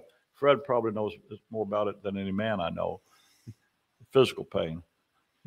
But we all want to get rid of it. You know, nobody wants to hurt physically. But the fact is that even in the physical pain, in all things give thanks. There's a rejoicing, and there's no growth without suffering. So you endure the things, and you take it away. Then you took away the opportunity for tribulation to work. So I don't think God does that. No. But and when you get sick, and the first thing is, pray that I get over it. Well, why don't we pray that in it? Right. Because that's where there's going to come a time when you don't get over it. Right. So anyway, there's God's grace in it. Back in the controversy days, we put out an album. Fred will remember this. We called it The Grace Alternatives. Yeah. Mm-hmm. Yeah. 6 different guys taught on different topics, and one of them was, the physical healing issue. And like I said, you find out that just understanding right division isn't enough. It's the place you start. Right. But if you don't get the grace life part of it, the living part of it, and that's the reason I said get out with stuff, get the doctrine out into life. If you don't do that, the growth that the understanding is designed to produce in your inner man doesn't function well. Right. And you've got, I'm sure everybody in grace would agree that, especially like 2 Corinthians 12, the emphasis in Paul's epistles is empowerment from within, especially the sufficiency of his grace to be able to endure with joy and to glory God for everything he's done for us. And in fact, I would probably argue that the greatest testimony you can have is the suffering servant, glorifying God for everything he's already done, despite the pain and the problems you're going through. That's a pretty powerful testimony. Yeah. That's what he is. He's the suffering servant. That's a good title. Let's see here. The part I had trouble with in Corinthians when Paul was going through that was the most gladly. Most gladly, therefore. Well, see, that's the not in all things, but for all things. Oh, that's right. Sandy Briggs says, there's nothing like Grace School of the Bible. Nothing. I normally have very little retention or recall nowadays, but not so with Grace School of the Bible. I'm forever grateful for Pastor Jordan. I came into Right Division via Pastor Jordan. A lot of people would say that. Often we'll hear people coming into Grace. They sometimes stumble into it online, either Feldake or Pastor Jordan. They're the 2 most popular names we get. Les has his TV program. was actually the best thing that happened to our TV program. The program we have that follows him on Saturday is the most productive program we have. The ones that follow charismatics, they say, "What's that?" Yes. The one that follow Les, they say, "Hey, that's what Les was talking about." And then you go into a little more in depth. He has such a gentle spirit about and such a ability to teach at the level that the viewers are. Certainly that I don't have. Chuck says, if you want the truth to go around the world, you must hire an express train to pull it. But if you want a lie to go around the world, it will fly. It is as light as a feather, and a breath will carry it. Yeah, that's awesome. That's good, Chuck. Mike Moriarty says, my favorite saying that I first heard from Brother Jordan that really changed my life was, Jesus Christ gave his life to you so he could give his life to you and now live his life through you. Right.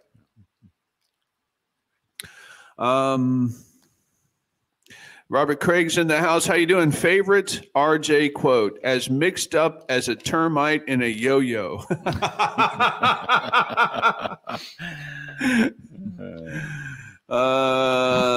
Let's see here. That would be what people remember. Yeah. Sandy Briggs says, my favorite Richard Jordan quote is, you don't have to tell mama everything.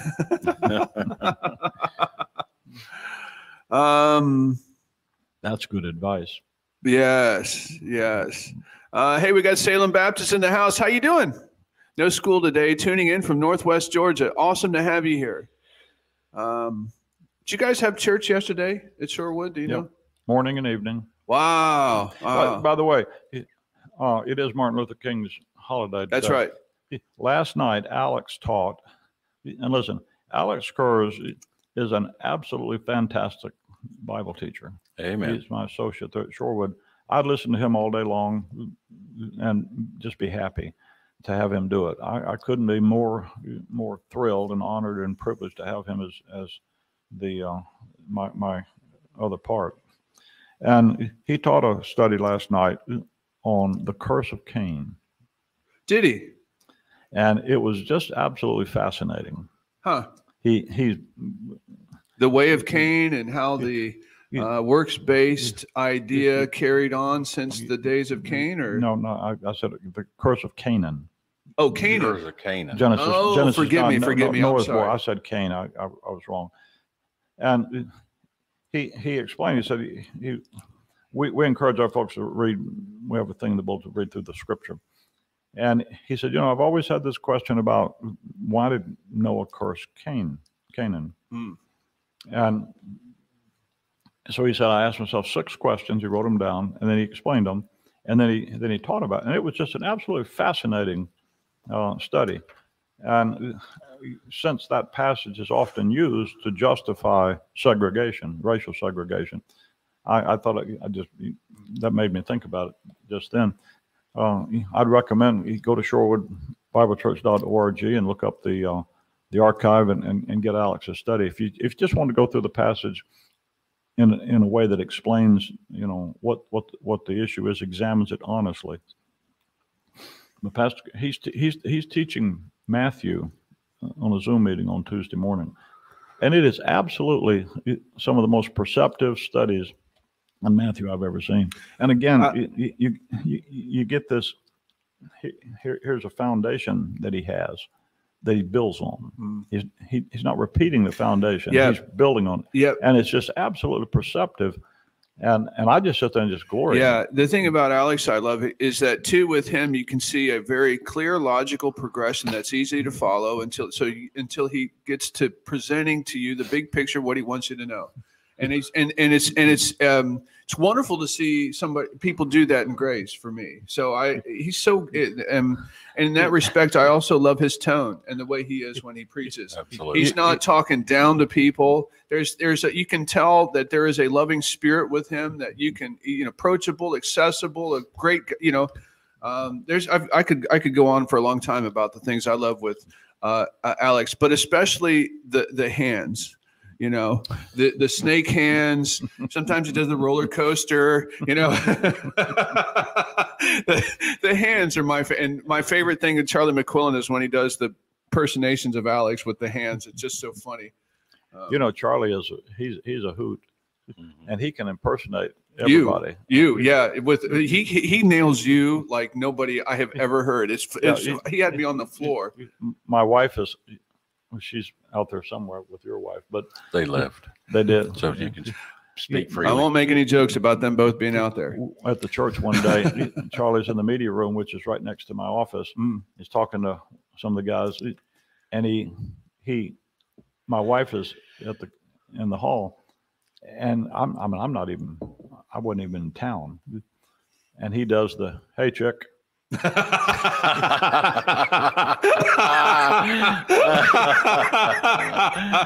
think I've heard that story, actually. She thought it was completely fooled and floored. Oh, man. I was at Brian's house one time, and he did an impersonation of you, and I fell on the floor laughing, and then he impersonated me, and then you cried. Yeah, I cried. Yeah, that's right. So we got Denise in the house. How are you? It's great to see you. If I missed an earlier quote, I'm sorry, I couldn't find it, but I am convinced that nothing in this life will separate me from the love of God, not angels, not the present, nor death. Thank you, Jesus, for your sacrifice on the cross and for saving me and for forgiving me. Amen. Yeah. Love that. Now's the time for the sign next door. Oh, yeah. God loves you. Get used to it. Get used to it. That's great. We love that sign. Joyce says, I love Pastor Jordan's Ezekiel study. I wish he would do one on Zechariah. That book is fascinating to me. Already did that. Okay. I guess we'll have to check that out. Joyce had a question. Who's the man with the measuring line in his hand in the book of Zechariah? Is that the, what do they call it? The zip line? No. Not the zip line. That's what you ride on. All right.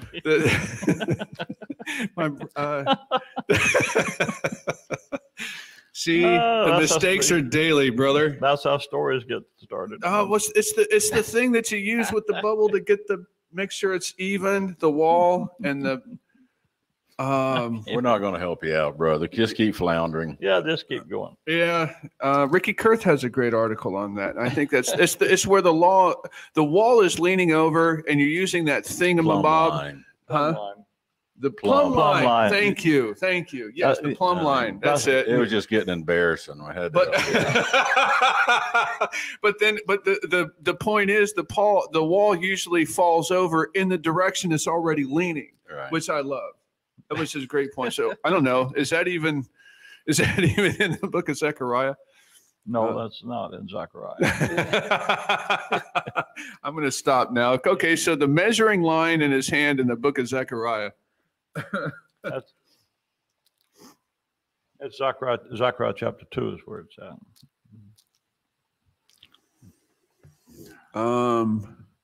All right, Zechariah chapter 2. I'll get over there. We can read that. Zechariah 2, a vision of a man with a measuring line. It's probably the whole chapter, all the way down to verse 13. Yep. Look, behold, a man with a measuring line in his hand. Verse 2, then said I, whither goest thou? And he said unto me, to measure Jerusalem, to see what is the breadth thereof and what is the length thereof. And behold, the angel that talked with me went forth, and another angel went out to meet him and said unto him, run, speak to this young man, saying, Jerusalem shall be inhabited as towns without walls for the multitude of men and cattle therein. For I, saith the Lord, will be unto her a wall of fire round about, and will be the glory in the midst of her. Ho, ho, come forth and flee from the land of the north, saith the Lord. That sounds like Santa Claus. Yeah, right. That's for I have spread you abroad as the four winds of heaven, saith the Lord. Deliver thyself, O Zion, that dwellest with the daughter of Babylon. For thus saith the Lord of hosts, after the glory hath he sent me upon the nations which spoiled you. For he that toucheth you toucheth the apple of his eye. That's a beautiful thought. For behold, I will shake mine hand upon them, and they shall be a spoil to their servants, and ye shall know that the Lord of hosts hath sent me. Sing and rejoice, O daughter of Zion, for lo, I come, and I will dwell in the midst of thee, saith the Lord, and many nations shall be joined to the Lord in that day, and shall be my people. And I will dwell in the midst of thee. And thou shalt know that the Lord of hosts has sent me unto thee, and the Lord shall inherit Judah, his portion in the Holy Land, and shall choose Jerusalem again. Be silent, O all flesh, before the Lord, for he is raised up out of his holy habitation. Wow. The references to a second coming are kind of hard to miss at the end there. That's beautiful. So the question is, who was the man with the measuring line? Right. It was an angel. Right. Verse number 2 and 3. So it would seem like he is judging the Israel itself in light of his return, like the kind of along the lines of, them being servants keeping watch, obeying him until his return, and he's sort of going to judge the quality of their works, maybe, do you think? Or yeah, he's identifying, you measuring the city. This is my city. Mm-hmm. That was awesome. I really enjoyed that. Thank you, Joyce. And Chuck is pointing out a lot of whosoever verses I noticed in the Gospels here. John 3:16, whosoever believeth in him should not perish, but have everlasting life. Would you say that whosoever means whosoever, Pastor Jordan? Yeah, I'd probably agree with that. Probably means whosoever, yeah. And there's Jesus Christ said whosoever, right? Well, and you have, for example, Jordan went through this on Friday night at the conference of the chart and made the point that we often make, is that the program with the Lord was certainly the conversion of the Gentiles, but it was through Israel. And that was the end game, was always the Gentiles, and it was through Israel. John 4:22. And there were times when Gentiles did get saved under that program, like the thief on the cross. But it's not like the thief on the cross was up there going, "Yeah, I'll bet you Christ he's in the process of paying for all my sins, and he's going to be buried, and he's going to be resurrected the third day." I think he just believed who he was. Well, he said, "Remember when you come into your kingdom." Yeah. So he had some knowledge there, didn't he? Understood some of the program. Yeah. Yeah. What Christ did in his ministry wasn't behind closed doors. It was a rather public kind of thing. Yeah, actually, when you think about what he said about Christ, he said, he's a just man. He did not like us and so forth. He had a lot of knowledge about who he was being crucified next to. All right, so let's see here. We've got another comment here. Cutting up the word of God. I'll bet you that's Chuck's wife. What's your response to that, Pastor? What's that? Cutting up the word of God. Right division. Right division. Right. Yeah.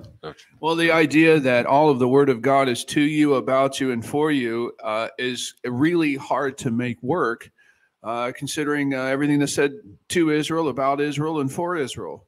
Are you an Israelite?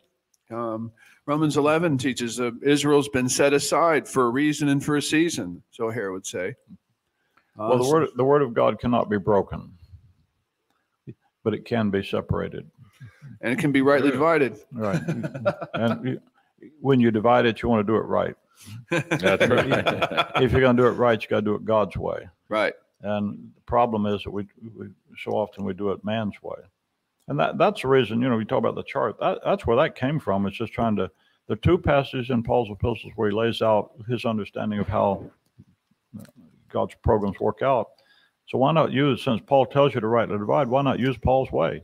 Mm-hmm. It always made sense to me. So, well, there's another distinction there, Chuck, with John 3:16, is that during the Lord's earthly ministry, salvation was you had to believe that Christ was the Messiah. But for us, it's different. You have the death, burial, and resurrection that's part of our good news, which nobody could have comprehended during the days when the Lord was alive. The disciples didn't even understand what the Lord was meant when he said he was going to die. They had a hard time even believing that. John 3:16 is not really about it. John 3:16 tells you salvation is by faith in Christ alone. God so loved the world that he gave his only begotten Son, that whosoever believeth in him should not perish but have everlasting life. Now, salvation is by faith in Christ alone. That's why the verse works today. It's not doctrinally about us, but the application is certainly something that is in line with what Paul teaches us, Romans 4. Now so I don't get as bent out of shape about John 3:16 as a lot of people do. Yeah, frankly. When in John 3:16, when he says God so loved the world that he gave his only begotten Son, do you think in that gave, it's implied his sacrifice also, or is it just merely his incarnation and allowing him to come as the Messiah to the people? Well, the verses right before it, when you look at them, he's talking about Moses lifting up, as Moses lifted up the serpent in the wilderness, so must the Son of Man be lifted up. Right. Yeah. So the giving in the context, and the question to me is, did Christ say that or did John write it? Right. And that's the question, really the controversy, because in the book of John, he'll start. You come along, then all of a sudden, that's John writing, right? He's quoting Christ, and the question comes in the verse 13. No man has ascended to heaven, but he that cometh down from heaven, even the Son of Man which is in heaven. So the standard view is that Christ is no longer talking there. If he is, that's a great statement on his deity, which personally that's why I take it. But everybody doesn't do that. As Moses lifted up the serpent in the wilderness, so must the Son of Man be lifted up, that whosoever believeth on him should not perish but have eternal life. Let me explain what I just said. So God so loved the world. Right. So in the context of the thing, it's, it would be, if Christ said that, then it would have to be in the context of verse 14 and 15. And that's not just that he came into the world, but he came for a purpose. Right. Now, how much of that they understand, when you look at Moses lifting up the serpent in the wilderness, that kind of thing, you can read into that the cross, but it isn't necessarily there yet. Right. I taught a thing. I'm going through Ezekiel 36 piece by piece right now, and like I said, it's going to take a while. And when he explains baptism in Ezekiel 36:25, which to me is the verse that explains water baptism, I'm going to sprinkle you with clean water, that you might be purified from all of the filthiness of your idolatry. Well, where do you get clean water? The old joke about holy water. How do you make holy water? Burn the hell out of it. Boil the hell out of it, yeah. Well, how do you get the water purification? Well, that's the Numbers 19 with the red heifer. Mm-hmm. You take the red heifer, it's red, okay? It's a heifer, it's a female. You say, why is that a type of Christ? Well, it's the conduit of life. Has to be without spot, without blemish, no yoke on it.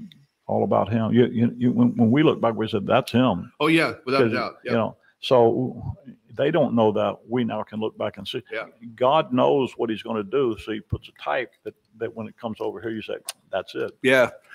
And you burn, you sacrifice it, then you burn it, and you have the ashes. You don't have to go re-sacrifice it. Right. The ashes are the memorial of the sacrifice, the value. And then you mix that with running water. There's the sacrifice and the Spirit, the Word of God working in the Spirit, and that makes pure water.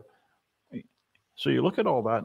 They didn't know all that. We look back now and know it. Yep, exactly. So there's a lot of typology that when you see this stuff and you know what we now know, or even what they knew in the book of Hebrews, what explains it, I go, wow. So when I see something like that, or John the Baptist says, behold, the Lamb of God that takes away the sin of the world. Well, everybody goes, oh, he knows the cross and Calvary and stuff. Well, no, we now know that. Right. We know more than what John knows. I did a sermon once on red heifer. I love that. I loved studying red heifer. Israel, because Israel today they're all excited about they're bringing in red heifers into Israel now. True, and I've seen videos of Jews with magnifying glass looking over the red every inch to make sure every hair on that heifer is red. And I mean, who wants to be that guy? Having to and I remember when I was prepping. Who wants to be the guy that finds the blonde hair on the red heifer? Yeah, because it had to be a pure red heifer. Yeah. Every hair had to be red. And I just remember, I remember at the time I was prepping for it, I said, well, I wonder what Jews would say about the Numbers 19. And they're like, we have no clue what's going on in these. Why God would have us do this, we have no idea. And it's like, how can you not see Christ in so many ways in that whole purification process? It's amazing. It's amazing. I love the red heifer. And I love that section when you went through it over the weekend. Yeah, but you just have to remember that we know it now. They didn't know it then. No, that's right. No, and that's like in the book of John. Even if John was written late, which I don't believe it was, and I'll show you why. If you look at, we're in chapter 5. People say John was written 95 AD because John chapter 5. There is at Jerusalem a sheep market. If it was written after 70 AD, it said there was. Mm-hmm. There you go. See, that verse was written before 70 AD. I had never considered that. Yeah. Oh, that's a great point. Yeah. So that now we just threw out all the idiocy about the book of the Revelation. Right. Been written late. Right. Book of John been written late. Do you? One little verse does it. Do you think Paul wrote the last book of the Bible in terms of chronology, or do you think he just completed the puzzle in the sense of just putting the last piece of the big puzzle in the Bible, and yet there were other writers who came after him? You have any thoughts on that, Pastor? I don't care either way. My personal, private, individual, subjective opinion is that he wrote the last thing. Then when he put the pen down in the 2 Timothy, it was over. Do you think that there was when Paul, what was it, his first apostolic journey, the Holy Spirit prevented him from going into Asia? Do you think that had to do with John and Revelation and the 7 churches that were in Asia at the time? Or do you think those are future churches? I take the Revelation to be future because that's what the verses said, things hereafter. I think that he didn't send him up in there because of the circumcision believers. Yeah. Okay. But I don't think it's the 7 churches. All right. Very good. I love that. Thank you, Pastor. Let me see if there's any other. Chuck screaming, "Whosoever is whosoever." That's right. We would completely agree with that. Amen. All right. So Dave, News Unit says, if the gospel of God is a different gospel than the one Paul preached, then why does he mention it in 1 Thessalonians and Romans 15, especially as the gospel he ministered to the Gentiles? Because it's not a different one.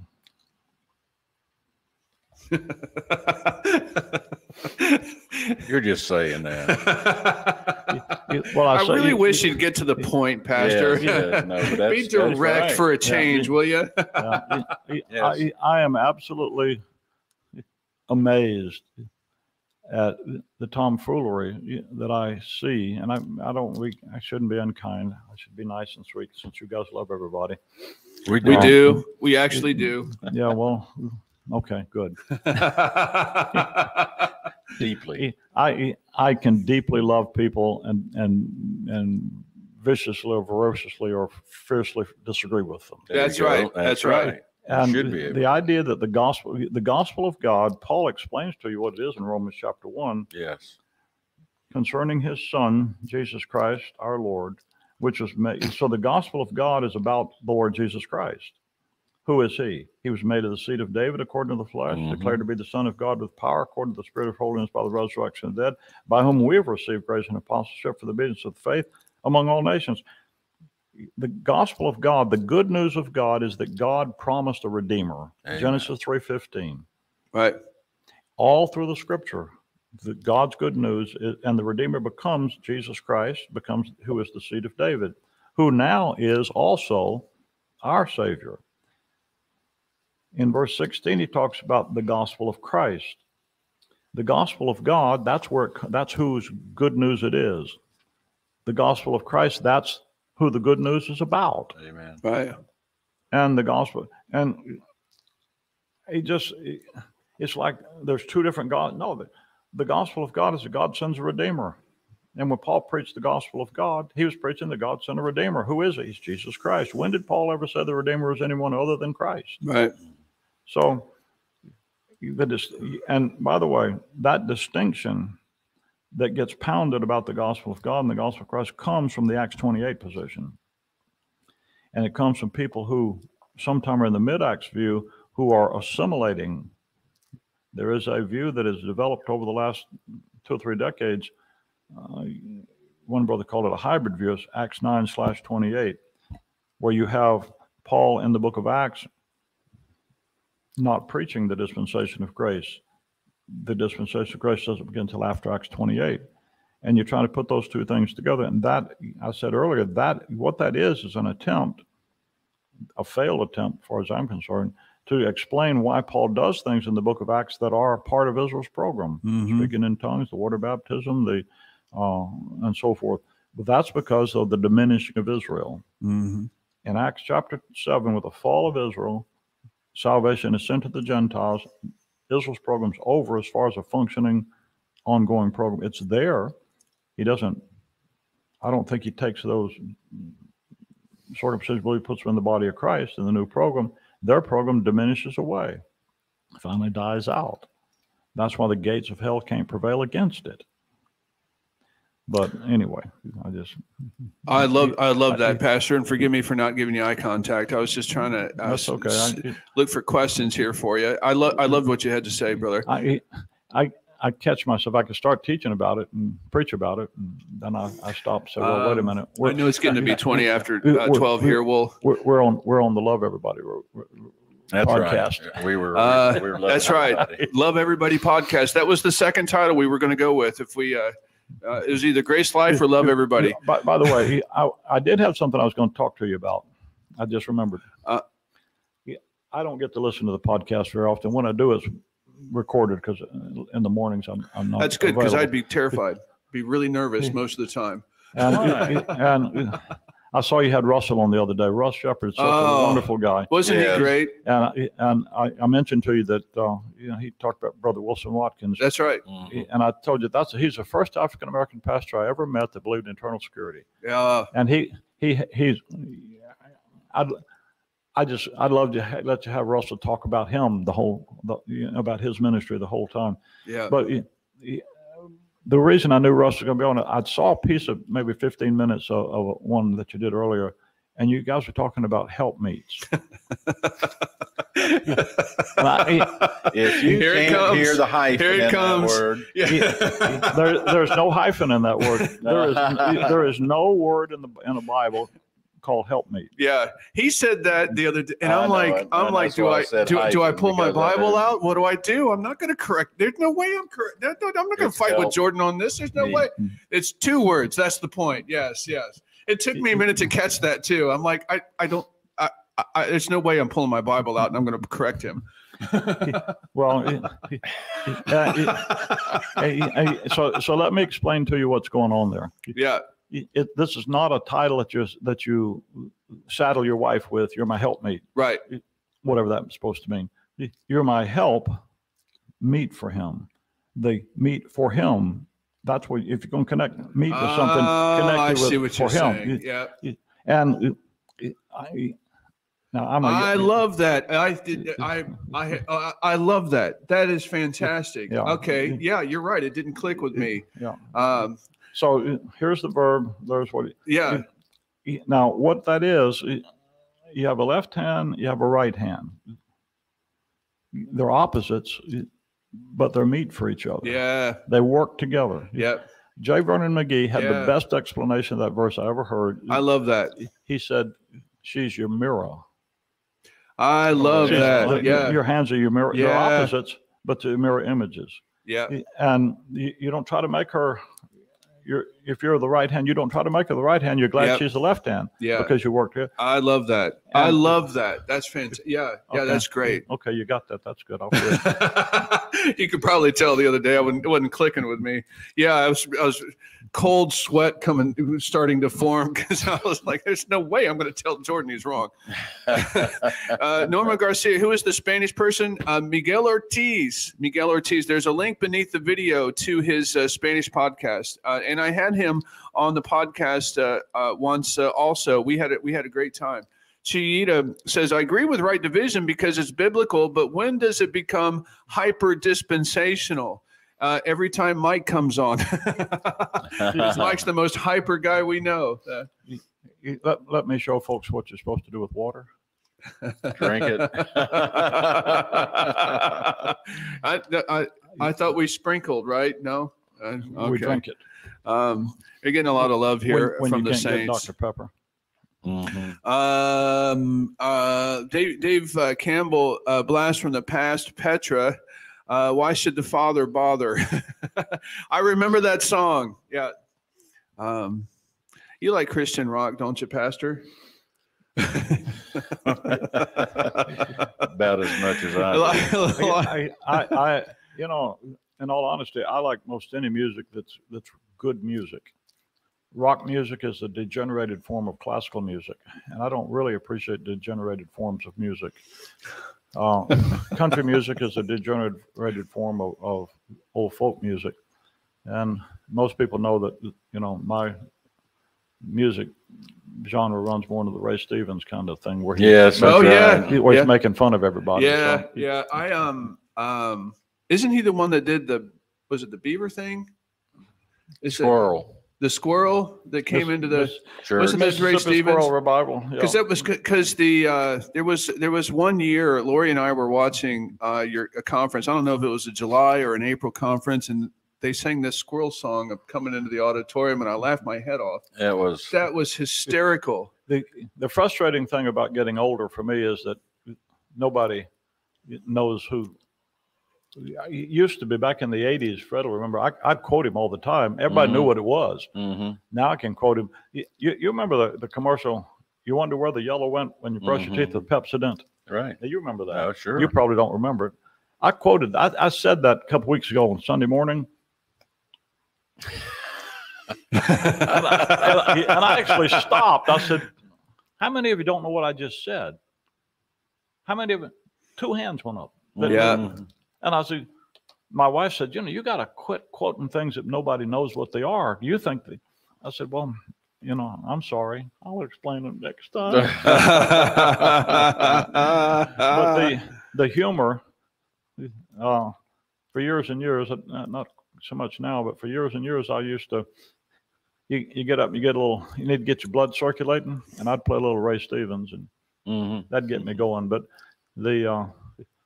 I like most any kind of music if it's real. I spend most of my time listening to like soundtracks to movies and things, other instrumental stuff. That's great for study. John B's and if I have not, Baroque music is good for study. Huh? Baroque music. Baroque. Actually, studies have been done that demonstrate that people that have Baroque music in the background really actually learn at a better pace. Really? John B's in the house. He talked about a good-looking panel, and I'm like, well, we've all got the face of radio. What channel? What channel is he on? He doesn't watch much TV. Clearly, yeah. Where's he at? We'll tune in right after we check out here. That's awesome. Yes, thank you. And I appreciate everybody, all the other comments. I'm just skimming now to see if there's any other big. Helen is in the house. How are you, sister? I've been set free learning right division. Amen. Raised Catholic as a child, charismatic, and now I learned right division. I don't degrade people because you never know who will come in. I would never degrade anybody. Speak the truth in love, and then if they get hysterical, walk away. Sometimes people think you're doing it when your intent isn't. Just because you disagree with somebody, right? Actually, if you love them enough to tell them the truth, even if they don't necessarily think it's a thing to do, you're not hating them. Right. And some people do it out of just pride and arrogance, but that's on you. And it seems like there's this lost art of having a civil discourse while disagreeing and turning to the scriptures and just having a civil discussion about two different points of view and working through that, So that was one thing we had tried to model somehow. I tried to get Fred and Hal to debate something, and they're always so gracious with each other, even when they disagree. It seems to be a lost art form. Me and Hal, or who's he talking about? Yeah, well, no, lost art form. Yeah, yeah, that's what people, when Hal and I mean, believe it or not, there are some things we don't agree on, and we can talk about it without yelling at each other or anything. No threats. But I can remember times when we were yelling at each other, hollering, fussing, just going at each other. And then none of us didn't like each other. We're just making a point. We used to have summer conferences. We'd have all-night Bible studies. We'd have 15, 20 guys there studying, and they'd get to arguing and yelling and back and forth, making the point. And there was no animosity in it. It just was the zeal for your point. Amen. Yeah. Amen. And it wasn't a mad kind of thing in the sense of being angry with one another. Passion. And to me, when you can put up with that, that's a point of of real value and esteem for one another. Amen. Helen says, I never knew about grace. As much as I learned faith in the charismatic church, I never knew about grace. And I'm so thankful, and I feel so much better now that I don't have any condemnation in Christ. Amen. That is fantastic.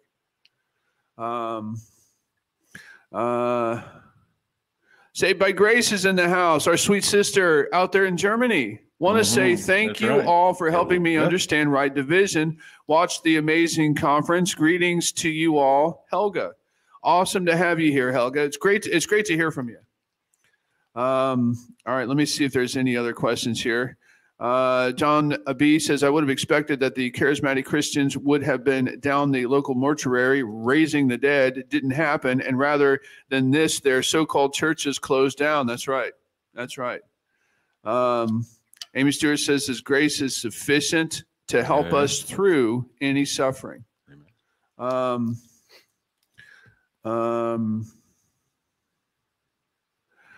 Grace Believer says, I missed the Spitfire on the pavement thing he used to say way back. Spitfire on the pavement. Yep. Sonia says, I love Les Feldick's teachings. He taught me right division originally. I've heard that from a lot of people. I used to listen to a lot of charismatic TV preachers and stumbled across them, thank God. Yeah. Several Les Feldick people in our assembly. Les sent a number of people to our church, and they're awesome people. I love them dearly. Okay, so I'm getting to the plumb line thing. Sue Fitzpatrick's in the house. Good to see you. Yes. All right, let me see if there's anything else here. Jordan, it is absolutely fantastic having you here. Mike Moriarty says, Jesus Christ's death, burial, and resurrection is history, but Jesus' death, burial, and resurrection for my sins is eternal life. Thank you very much for that, brother. Uncle Pamela's got one. Baby question. Genesis to Acts is to Israel, Romans to Philemon to Gentiles churches, Hebrews to Jude to Israel, Revelations, both. I'd say you got it down pretty well. I'd say that's fantastic. Let's see here. Mike says the key to growing in grace is not to judge the messenger, but to judge the message. See for yourself if the message lines up with the word of God. That's awesome, Mike. Thank you very much. The comments are just pouring in here. Everybody's excited about having you here. Yeah. Chuck asked, was J. Vernon McGee a right divider? Acts 2 guy. He was an Acts 2 guy. He's an Acts 2 dispensationalist. Ted Fellows is in the house. Hey, brother Ted. You beautiful brother. So awesome to see you. Amen, Brother Ted. That's one of their brothers is almost responsible for most of what we've done. Ted's the guy that came. He and another brother were the two that came and asked me to train him. That's right. For the work of the ministry. I love that man too much. Yeah, and listen, Ted's right now on Facebook. He's been writing a bunch of stuff. Absolutely outstanding. Oh stuff. Yeah, I got one of his articles on my Grace News group. That was awesome. Very excited about that. When you talk with him, ask him about the first time I ever saw him. Was it the motorcycle thing? Yeah. Yeah, I may have heard this story. Him being on that motorcycle and with his wife, Sue. She was on the bike with him. Yeah. Well, Sue's head and shoulder taller than he is, so she's behind him looking over his head. They ride up the parkway at Cedar Lake, and I'm thinking that this is what Grace people in the Northwest look like. Yeah. Yeah. Ted's doing a fantastic job too on his YouTube channel. I'd give him a ton of love and watch all his videos and subscribe to him. He's just fantastic. And Bill Barron's also is wonderful. Bill, can I advertise Brother Greg Reeser's radio? Yes. One of the things I do for exercise is I walk, and not right now, but when it's below zero, but in the spring, summer, and fall, and I do it in the morning, late morning, and I listen on my device to his radio, to the radio station, and most of the time when I'm listening, he's playing one of Brother Ted's radio programs and one of Brother Russell's. So I get to listen to Russ and Ted. Yeah. And I just, just a thrill to me to hear these guys teach. But it's wonderful to have that asset. I have beneath the video, if you click show more, I have a link to Greg Reeser's Grace radio station, Grace Messages 24/7. How can you not love that? Is there anything else you'd want to promote? I'd say follow Shorewood Bible Church. Follow Pastor Jordan and Alex and check them out. They have a phenomenal library there. Grace School of the Bible. We've got links to that beneath the video also. Yeah, we got the Daniel commentary out now. That's in print, so that's available. If somebody wanted to get that, where would they go? They can call the office, 888-535-2300. That's a school number. Okay. And they can send it to them. They can look up Shorewood Bible Church, or graceimpact.org is a school website. Yep. Great. Look those things up. But they can call you and get it from you. Yeah, that's great. Call me. And I'll take it. Here's a little book I can recommend. Oh, man.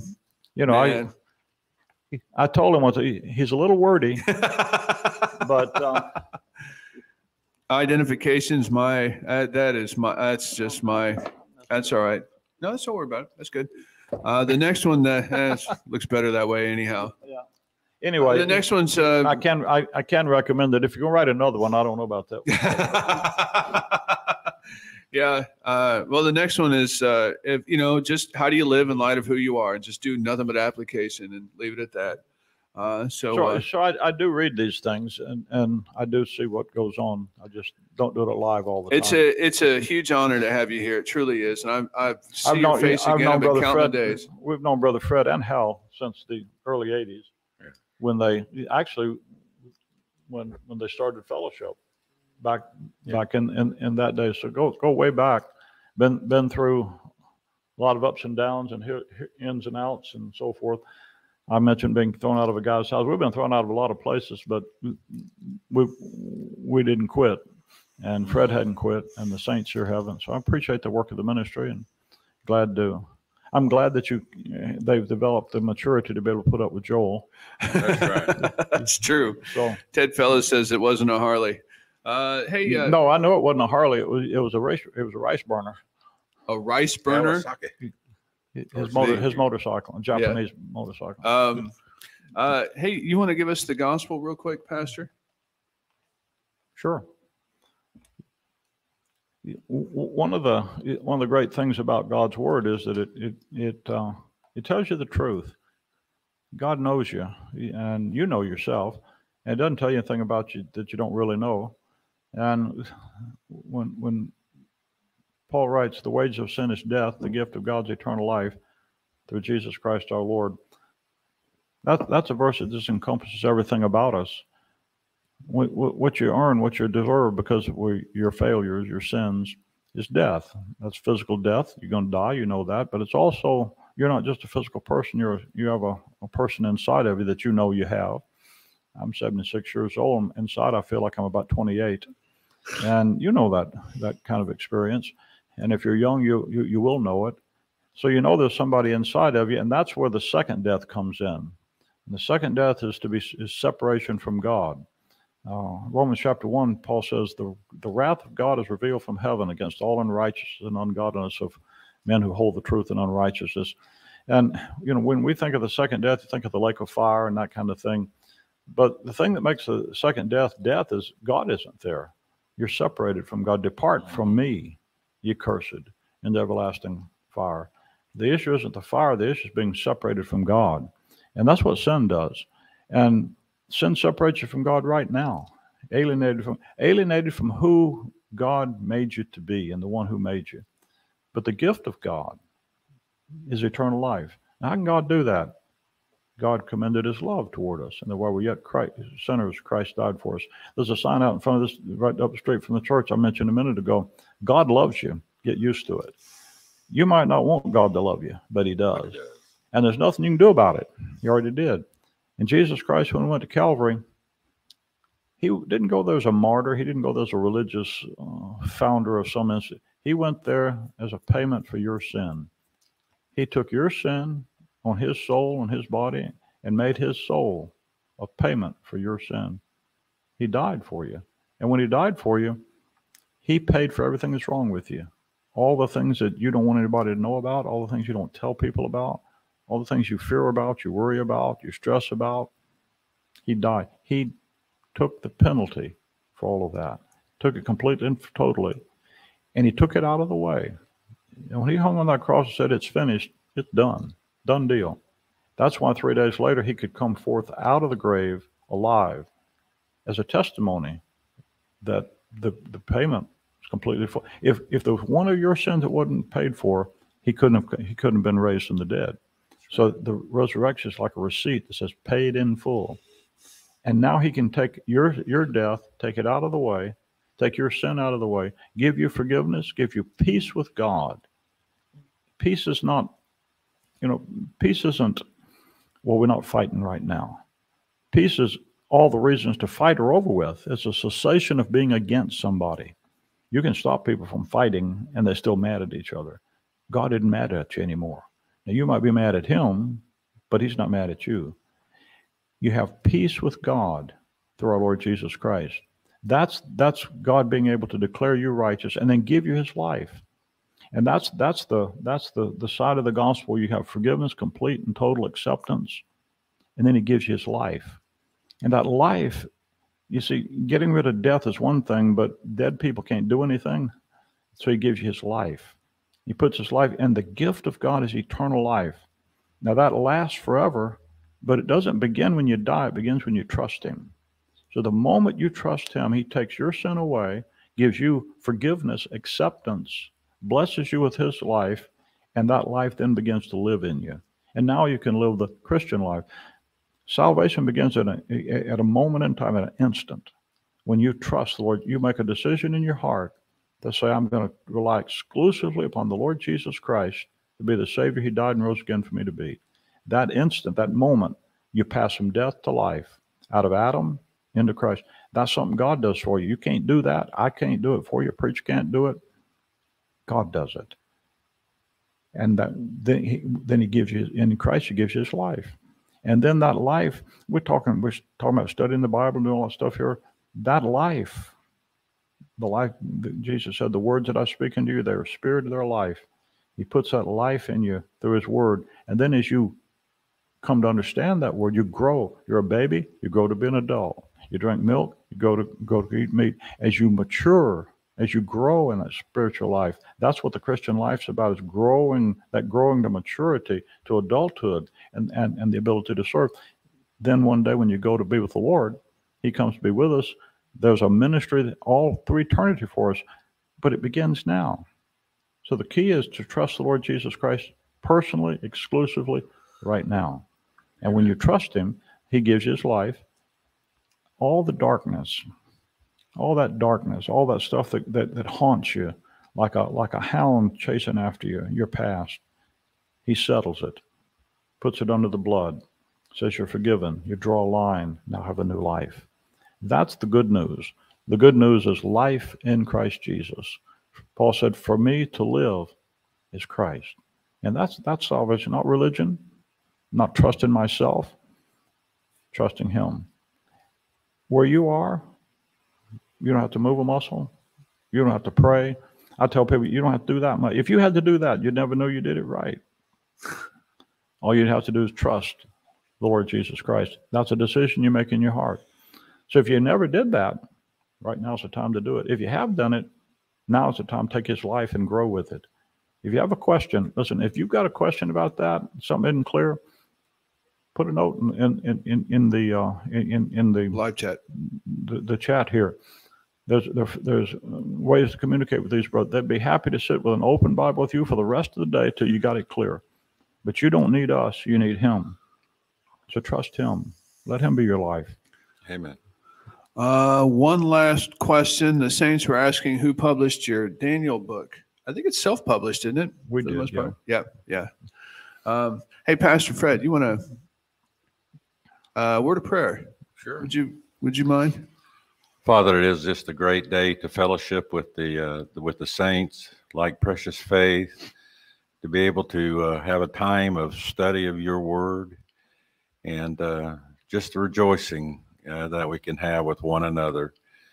And we pray as we continue throughout the rest of the day. We know there are many requests that we have from other believers. We have those in our assembly who are not well and so forth. We pray that today they'll be able just to rely on who they are in your Son, the Lord Jesus Christ. And we give you the praise and honor and glory for that. And we pray these things in the name of our Lord and Savior, the Lord Jesus Christ. Amen.